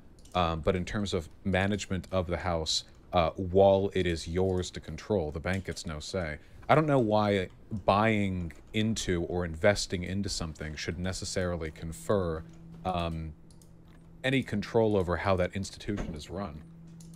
It just doesn't make sense to me. Yeah. With regards to the trade relationship analogy, I think that trade is fine when you're talking about two institutions of equal institutional power leveraging out things between them, but I don't think it works as well when it's institutions which control a great many people trying to fight with those people from what they can get. I mean, we see this in government, for example. We certainly don't have, at least ideally, an adversarial relationship with everything our government does. Like, ideally, the interests should be aligned, because the better our lives are, the more productive we are, and the more likely we are to vote in people who probably want to stay in there for a second, third, fourth, fifth term. Uniting the interests is efficiency. It is efficient to cut through those middlemen. And I don't see the issue with full worker control. The last point that I want to make is, you ask what's wrong with the worker wanting to work at a more traditionally managed business? And my answer to that would be, I don't care. In the United States, you can't sign yourself into indentured servitude nor slavery, and I'm fine with that. I think that people in there are plenty of economic situations where people can be forced into, Jesus. Even if it's for their immediate benefit, conferring their freedom upon a system which does not owe it. And I think that's a bad thing. I think it's okay to categorically prohibit anti-democratic Oh my God. Jesus. Yeah, sure. Yeah, sure. He needs to be more hardcore in these. He doesn't even know what to say. Just writing some stuff down. Yeah. Okay. So yeah, so I just to go one by one on these, you mentioned that unions are nothing more than a representation that capitalists don't have all the power, right? As a counterbalance to that, because the consequences of that would be bad. Sort of, I'm almost begging the question by saying that I'm in favor of union membership or worker board representation. Not necessarily. I mean, I'm fairly open with saying that I think that democratic structures, whether it be through unions or worker board membership, are a good thing, right? You for instance, you mentioned the idea that authoritarianism is inefficient. You have a lack of sympathy. There's a local knowledge problem there. These things are solved by the structures that I advocate for. That goes into the idea that you mentioned that what do you call it? There's no evidence that worker ownership is necessarily inefficient. What there is evidence of is that the efficiency gains and the productivity gains of worker cooperatives are not necessarily homogenous. Every study that I've looked at with regard to worker-owned businesses or employee-managed businesses and their relative productivity or profitability or whatever have you, pretty much often I've never seen a study that doesn't tend to say that these results were not homogenous across industries. Some industries did better than others. What I found consistently in the data was remarkable inconsistency with how well worker enterprises did, which isn't to say that they're bad. It's just to say that depending on when the study was done, depending on where the study was done, and depending on the industries that were looked at, worker managed businesses tended to do better and worse depending on all three of those factors. For instance, in the Italian, the What is the point of this convo if Vaush concedes he doesn't care if the system is better for the workers and the goal is to abolish the bourgeois? Shouldn't the conversation be about whether or not getting rid of the bourgeois is beneficial? Yeah, kind of. It's really weird. We kind of missed that point of the debate, but it's kind of weird that Vaush immediately conceded that point. And said that he's just interested in his ideological purity versus actually improving the material conditions of workers.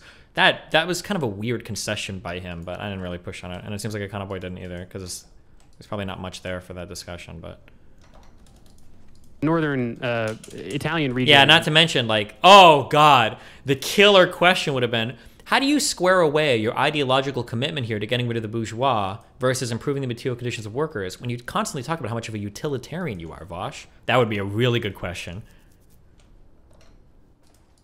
Emilia Romagna, I'm sure I'm pronouncing that wrong, where a huge portion of the economy is cooperatively managed and organized. It's still only about 10% of workers that work for cooperatives. These are mostly producer cooperatives, which means they're heavy in the agricultural industry.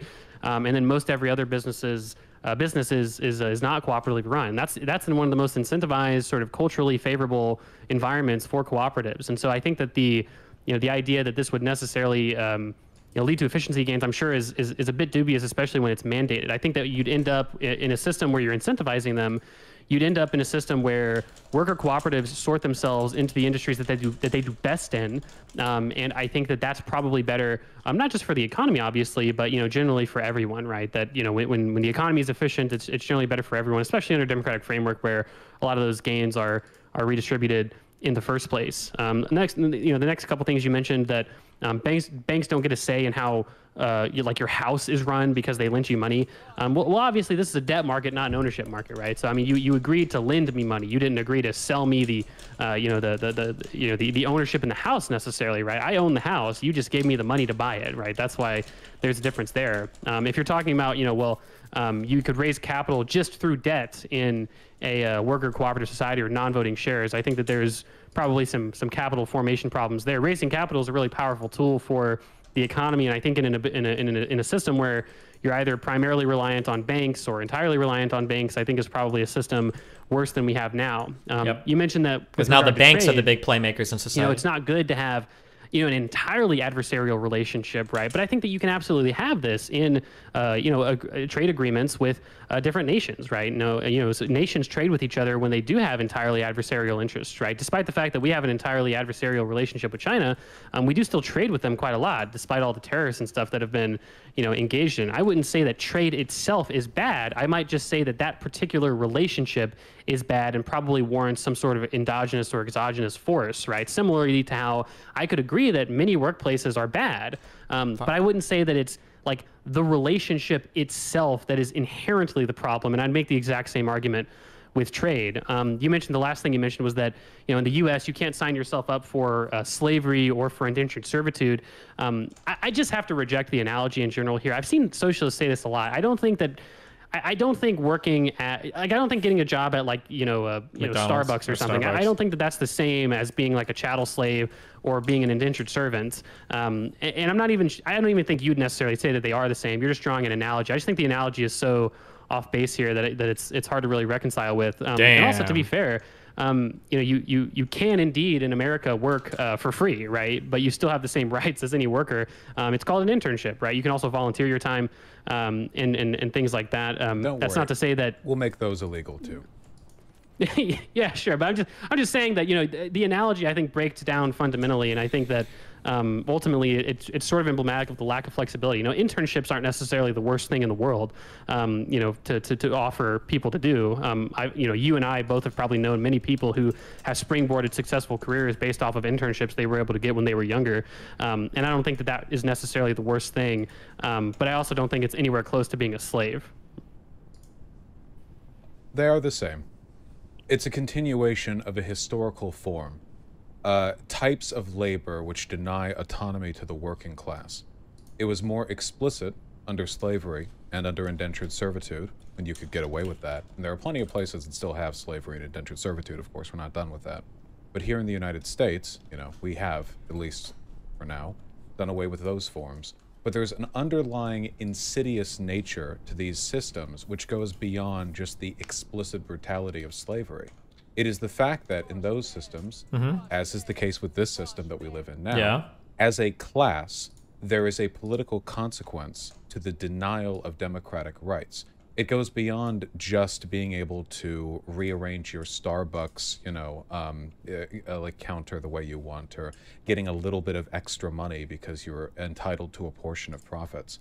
It means that when it comes to the people in this country who have the most power and make the most important decisions, they are overwhelmingly not workers. In a real democracy, this would not be the case, because a worker and an owner, or a member of the bourgeois, have very different economic interests. Very, very different. They make money in different ways. They benefit from different policies. They have an interest in different kinds of investment, different kinds of tax structures. These are incredibly important policy-based differences that will affect their reasoning over ours. And the issue is they're not just in government, of course. They obviously, by definition, run the corporations, and they overwhelmingly run and present at news media. This isn't conspiratorial, I hope. It's just true. It's what they do.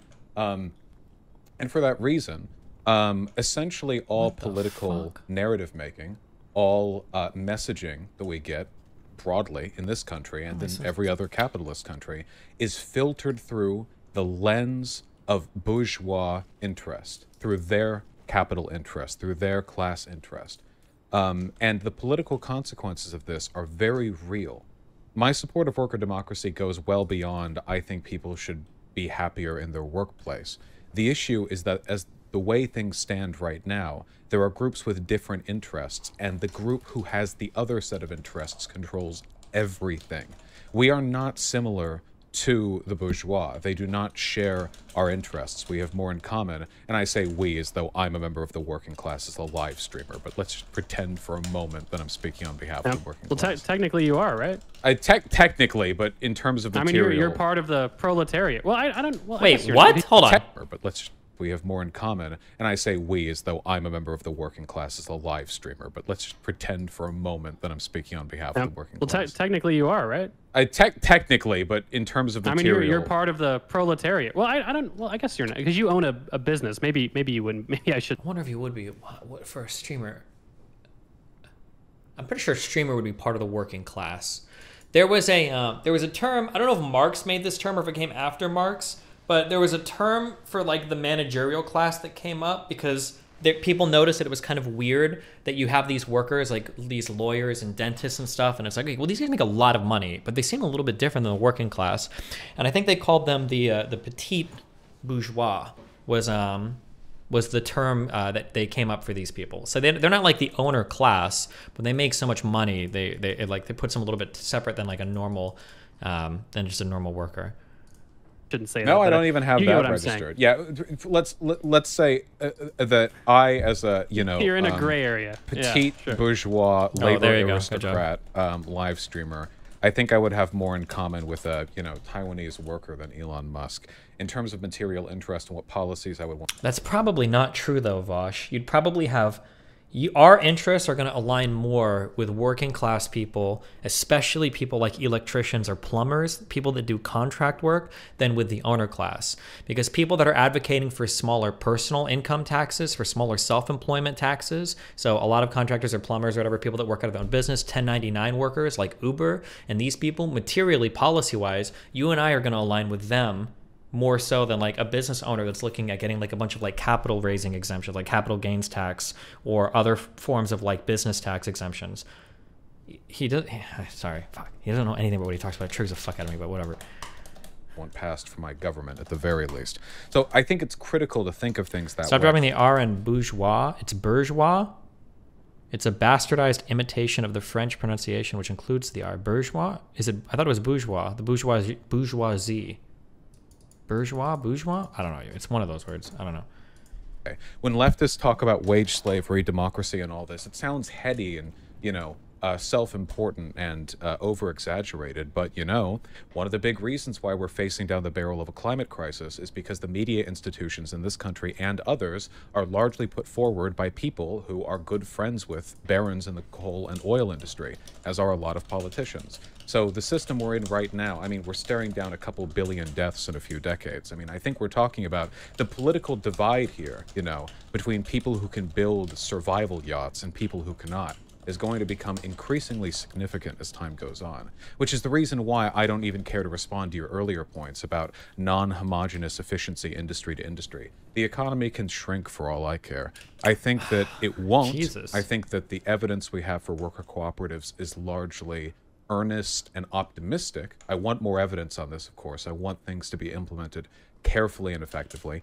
But even if things went down for a bit, much as the same way that I supported the American Revolution, even though that did lead to an immediate decrease in the economic productivity of How does this square away with this utilitarian shit? I think there's something so materially useful there that's difficult to put into a GDP chart.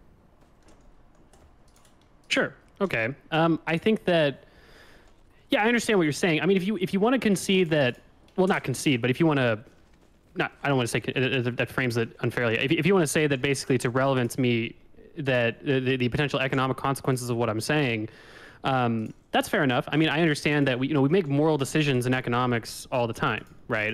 We don't allow 8-year-olds to work at coal mines, right? Because we've decided that, yeah, that's just not okay, but right? Now, to be fair, sorry. Given the current info, I don't think there would be severe economic consequences.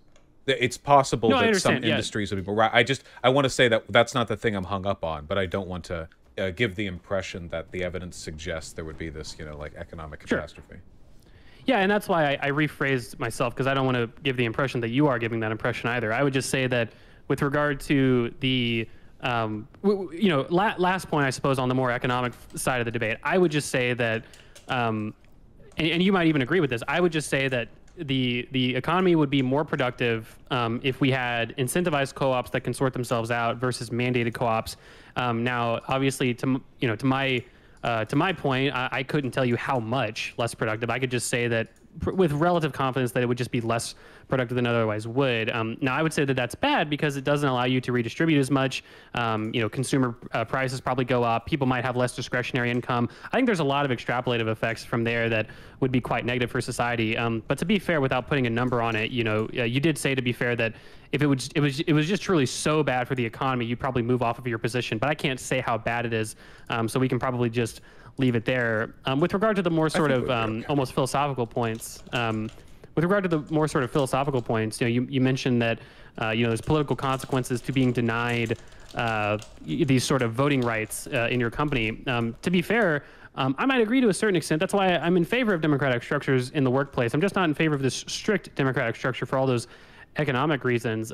You say that people making the real decisions are not the working class, it's the bourgeois.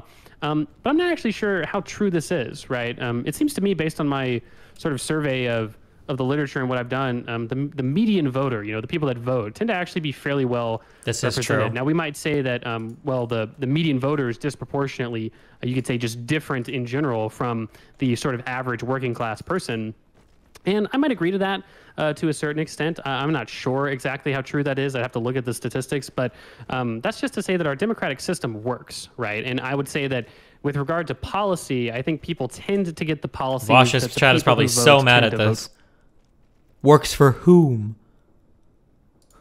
Can I interject very briefly? No. Yeah, go for it. Where are these people educated on those policies from? Well, they're educated in Marxist universities, Vaush. But where are they really educated from? I'm not sure. Were you talking about the news media or whatever? I was going to actually talk about that next. Okay. This is manufacturing consent. The idea that people... consent. Oh, so, man. for example, people in China broadly support their government. People in Nazi Germany broadly supported their government. People support what they're told. Vaush knows better than everybody else. He's here to tell you what you should really want and desire. In the United States, the great America, the American exceptionalist capitalist country that straddles the world, we are presented information in a narrativized manner, and I do think that influences what people think they ought to vote for. A lack of class consciousness. Yeah, I think, so exactly. And this goes on to what I was about to say. I could tell you were kind of getting at the manufacturing consent issue. I think it's a valuable thing to bring up because it's a good point. But it's a good narrative, I would say, by Chomsky and Herman, the oft forgot second author of Manufacturing Consent. But I think who did more work for the book than Chomsky, to be fair. Not to take anything from Chomsky. Chomsky's done a lot of work.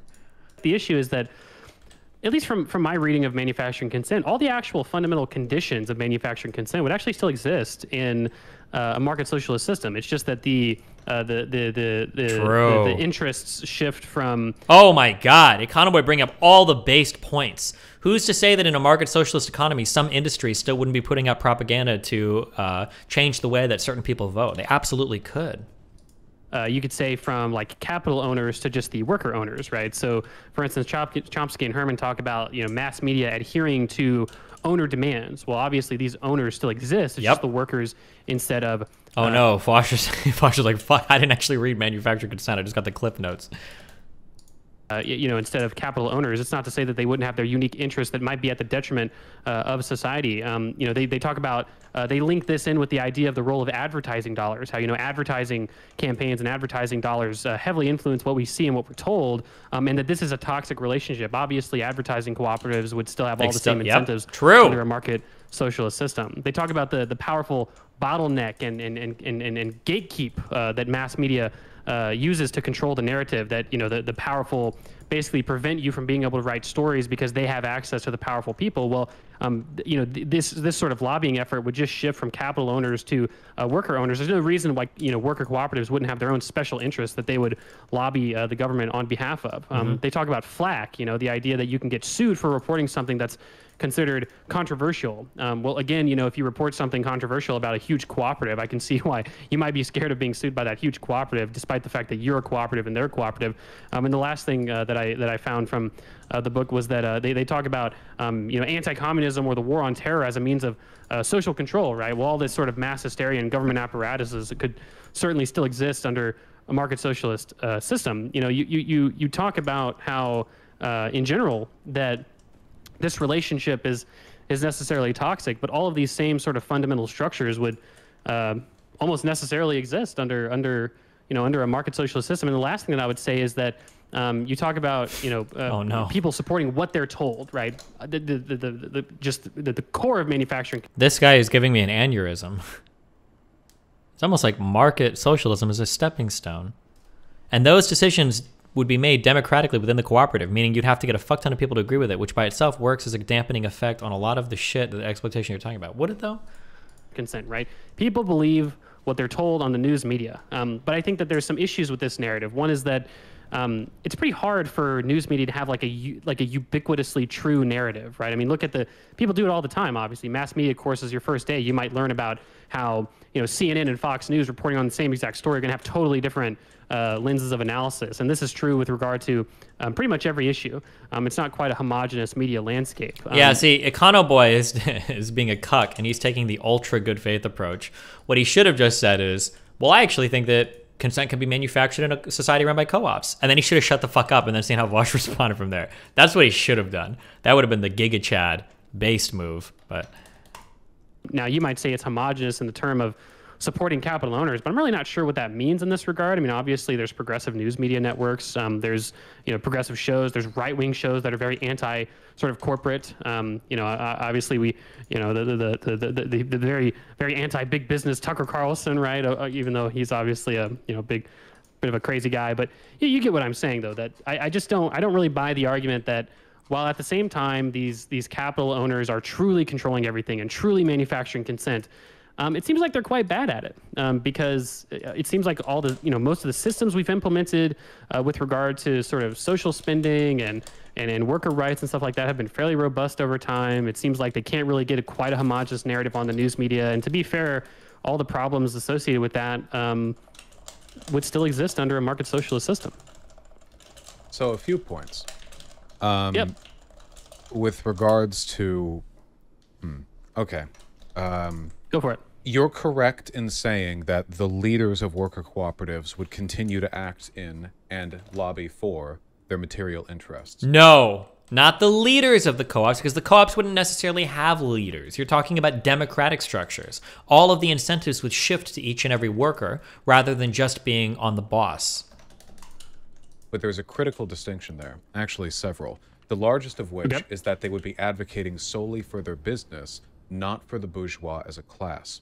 The issue right now is that the shareholders and CEOs of every corporation on Earth fundamentally share essentially the same relationship to their governments and the policies that they want passed. Because the ultra-wealthy, who make their money off the back of other laborers' work, they share a lot of characteristics in common. Obviously, wealth is one of them. The way in which they make their money, the way in which they tend to be taxed, those are big ones. But more critically, they're insulated from the material interests of the working class and of the poor. Meaning that, or to put it another way, if in a worker cooperative society you had, cooperative Exxon, who found evidence of climate change in the 1970s, lied about it, burned the papers, and then, denied.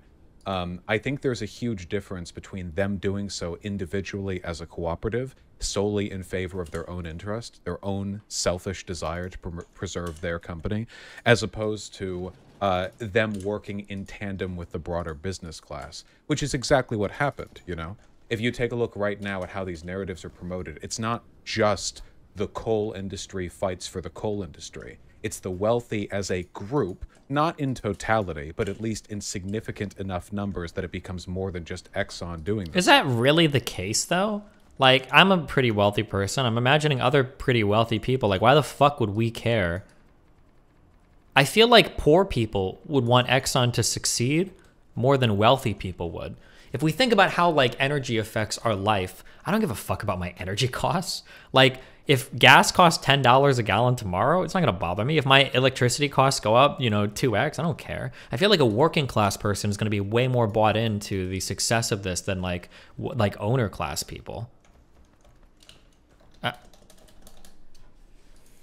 Stuff. They act in unison. They have class consciousness. Yeah, especially because, like, I'm pretty sure, I feel like generally the wealthier you are, the more left-leaning you are on a lot of these, like, climate change related issues. I don't know. We'd have to see the polling data or whatever, but they fall in line because at the end of the day, the systems that allow Exxon to keep power are the systems that allow essentially the rest of them to keep power. None of them want regulation. None of them want the federal government looking too closely into how their businesses run. None of them want the EPA to have more power than they already do, because the EPA's power is always going to be to the detriment, or at least overwhelmingly so, of these corporations. It goes beyond the interest just of this company and turns into a broader class-based interest. I think transparency would also be a big one. In a authoritarian firm, let's take again Exxon, if they wanted to do research on climate change, burn the documents, oh, climate change isn't real, lie, lie, lie. In an authoritarian firm, you can get away with that. Tell everyone involved in the process that their ass is grass if they come out with it, and that's that. You know, it's internal corporate research. There's no legal, like, whatever. You get to keep, hey, enjoy your $300,000 a year job in the Cayman Islands. You know, have fun. Just don't ever talk about this. In a democratically run business, of course, the millions of people who work directly or indirectly for this company might be really negatively affected by the idea of ending the world, which would affect them directly because they can't afford the yacht palaces that the wealthy people who run an authoritarian corporation might be able to. Transparency is a necessary component of democracy. And for that reason, that means not only do you have more potential for whistleblowers, you also have more potential for dissident within the institution itself. And any CEO or any head leader or whatever of, democratically controlled Exxon would quickly find themselves out of a job if it was found out by the hundreds of thousands of people who worked beneath them that they were bringing the planet to a state which would soon lead to the flooding of the places that they currently live in. I know that sounds a bit idealistic, but I genuinely believe that would be the case, absent the decades of misinformation. Here's like the two things that I feel like you argue against, and it's hard because we're talking like we're so idealistic in all our arguments here. But like, couldn't you argue now that it's better for one owner of Exxon to be incentivized for Exxon to destroy the environment than all of the workers? Because if all of the workers are incentivized, don't they all now, aren't they all like, okay, well, you know what? I didn't like the bullshit before where you were making money destroying it, but you know what? Now that we're all kind of making money off it, I don't know, right? Couldn't you argue that now all of the workers of that co-op would have the same incentive to be environmentally destructive to protect their jobs, similar to how unions in the United States are kind of incentivized to be against like the Green New Deal and shit because they don't want to lose their jobs? And then also, couldn't you also argue that in the same environment, wouldn't other co-ops be incentivized to work against that co-op? Like, couldn't a green energy co-op try to expose them or say like, hey, this is fucked up, or hey, this place is destroying the planet or whatever? Like, I don't know. I feel like there are other things at play here potentially, but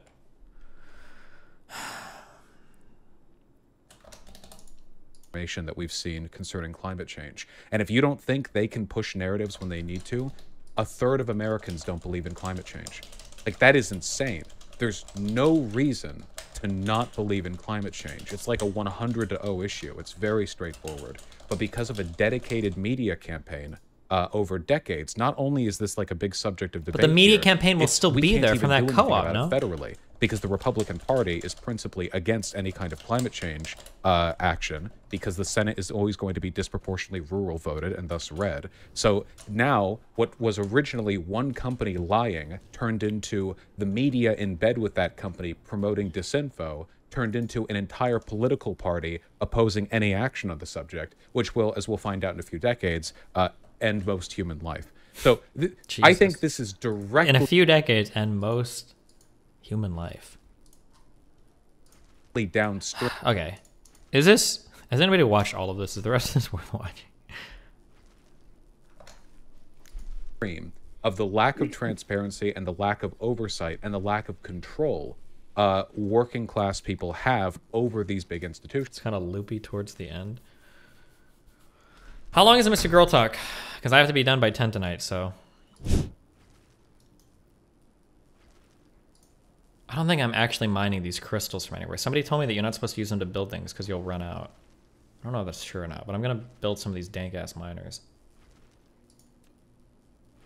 Is that okay?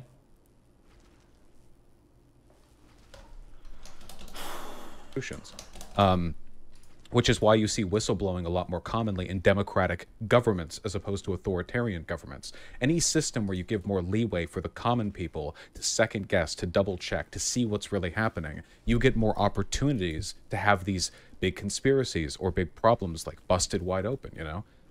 So would cooperative ownership fix lobbying and corporate interest? It absolutely would not. But I think there are ways in which it would be meaningfully different, and those are the main ways. Wow. So so just to get it clear, the main ways would be transparency, and maybe I missed the first way. Well, what's like the distinct two things besides what's the other thing besides transparency? Oh, the class itself, right? Transparency, oversight, and they could only ever lobby in favor of their business, not in favor of themselves as an economic class, as the bourgeois. Okay, I see what you're saying. So, yeah, okay. So I think I can respond to each of these. So, you talk about, they'd only be arguing in favor of their business, but not the sort of bourgeois as a class, right? But I would say that there'd still be distinct class interests in this society, right? I mean, obviously,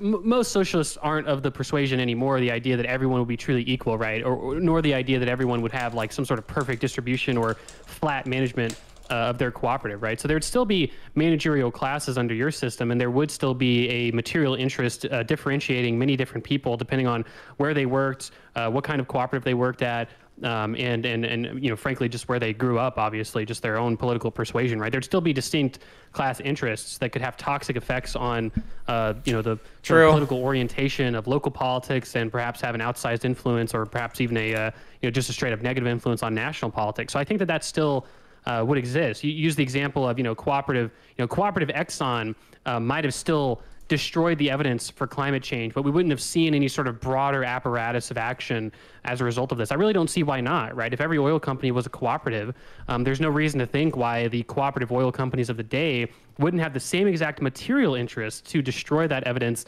and go from there. This kind of leads into your idea that none of the bourgeois want EPA regulations, worker safety regulations in general.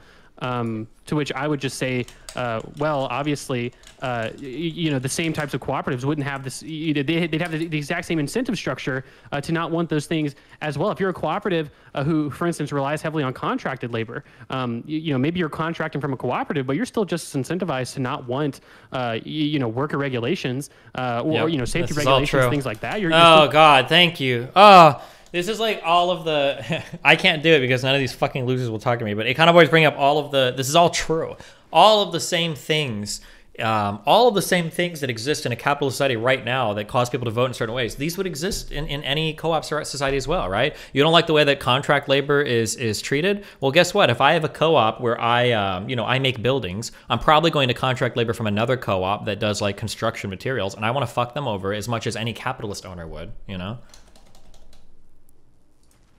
just incentivized to destroy the environment and not want the EPA.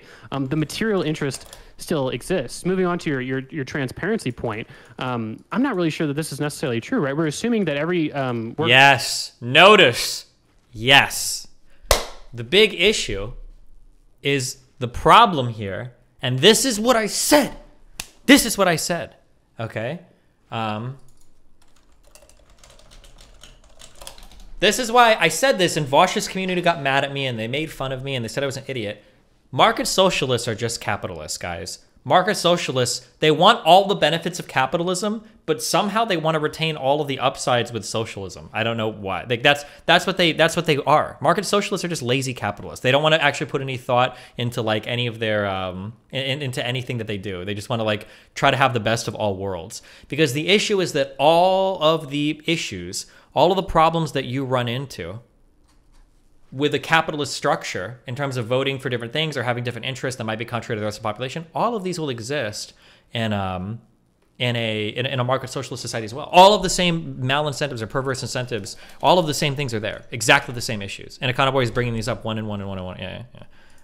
Worker cooperatives is a flat, pure sort of pure democracy, which I'm not sure we would reasonably assume, especially if it's true that worker cooperatives could actually be big, right? When you see like Mondragon, for instance, which is sort of the classic example of large-scale cooperative organization, they have a representative democracy, and only 29, 30% of their employees are actually members of their cooperative because it has such a problem with scaling. But that's more of an economic point, and we're kind of moving on from there. But that's just to say that obviously the upper management of Mondragon would certainly be able to relatively easily keep secrets from the sort of lower, more entry level, or perhaps just the workers who aren't involved in the representative council of democracy. I'm not sure why we would expect necessarily that worker cooperatives would be more transparent, even internally, than regular old businesses. You're right that I would probably be willing to concede that they're probably more internally transparent, but just because we have a transparent,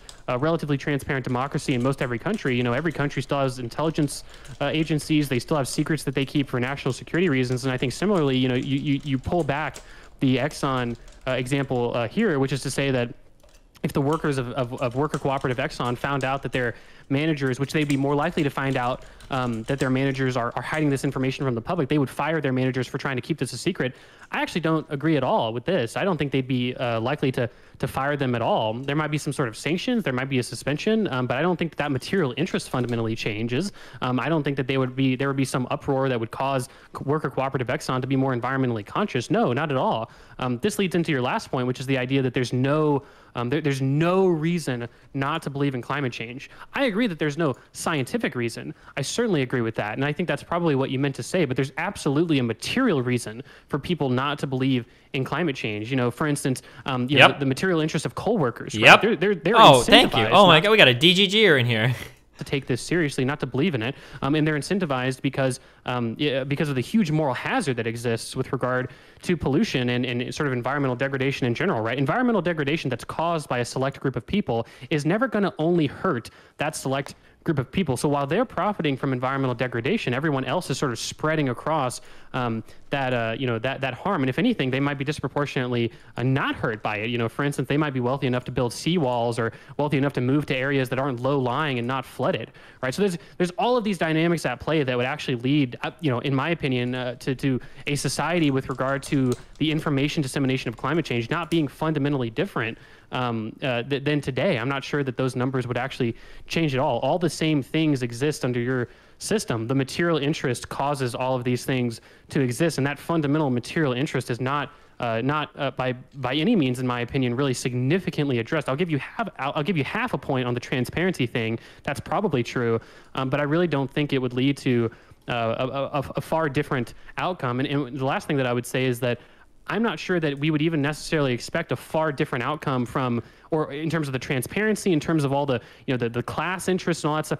I don't really think we'd expect a far different outcome from my system, which is unionization and worker board membership, right? When you've got workers representing half of all boards, you'd probably get all the same transparency benefits. But like I said, I'm not sure we can necessarily kick ourselves out of the material interest. I think that what that requires is a broad and a deep democratic structure nationally, which is what we have now. And to be fair, which is shown to be fairly robust, right? We still have the EPA environmental regulations that tend to get better and better over time. We're cutting emissions, right? So, I think that broad democratic structure in our government is really what solves those sort of individual material interests, not actually transforming our economy into a worker sort of cooperative-oriented economy.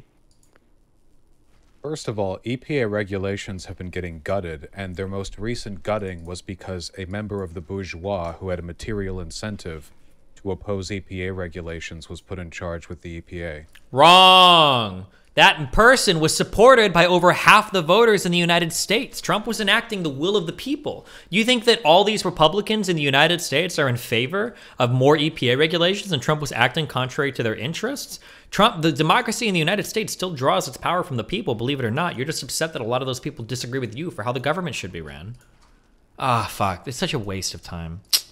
So, yeah, I mean, I wish it was getting better with time.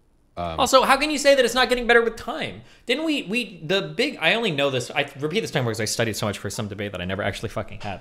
There were 3 huge pipelines that were in the works in the United States. All 3 of them got axed. The Keystone XL pipeline did, or at least the expansion plan for it. And then there were 2 in the Northeast region that got destroyed, that got axed as well. And literally it came contrary to all of the corporate interests. It just came because of like massive protests and widespread unapproval in the United States.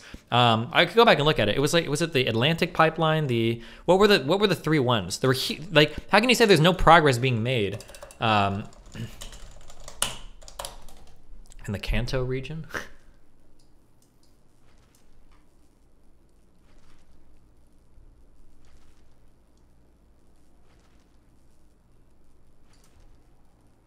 alt-right pipeline. Unfortunately, the communist pipeline is still there, but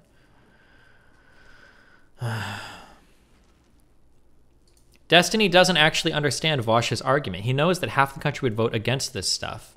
Well, sure, but a little bit more voted for Trump, my dude. That's the whole point of a democracy. Like,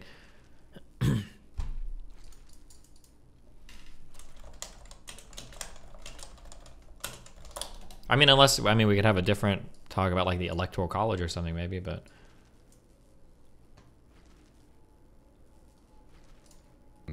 they could do a lot better. I think one of the issues I have here is because I often feel like opposition to the glorious worker social, market socialist society that I advocate for. Sometimes it's presented as like a policy thing, but I think it's actually quite ideological. I disagree with you on a lot of these things here. Well, I feel like, well, to be fair though, let me just jump in there. I feel like I didn't, it wasn't a very empirical response, right? I did give a fairly ideological sort of, teasing it out type response. I'm talking about material interests and things like that. I'm not quoting any data when I give that response, right? No, of course. And when it comes to stuff like this, it's difficult too, but I feel like it's the ideology again. With regards to like material interest, coal miners would still argue against climate change. When we take a look at people who oppose or who don't believe in climate change in the U.S., I think they're pointing out that if Peter Marks said Trump wouldn't have won because of the EC. I guess if you want to go into that conversation topic next, but people who do so because they watch Fox News, not because they're like coal miners or oil rig workers. Fuck, this is fucking boring. Okay, I'll be back, and then I think we're just going to switch to the Mystery Girl one. Well, it's maybe something else spicy. There's a difference between not believing in climate change and not thinking we should do anything about it. If the argument was really about whether or not we should do anything about it, then that would be what they would promote over Fox News or whatever.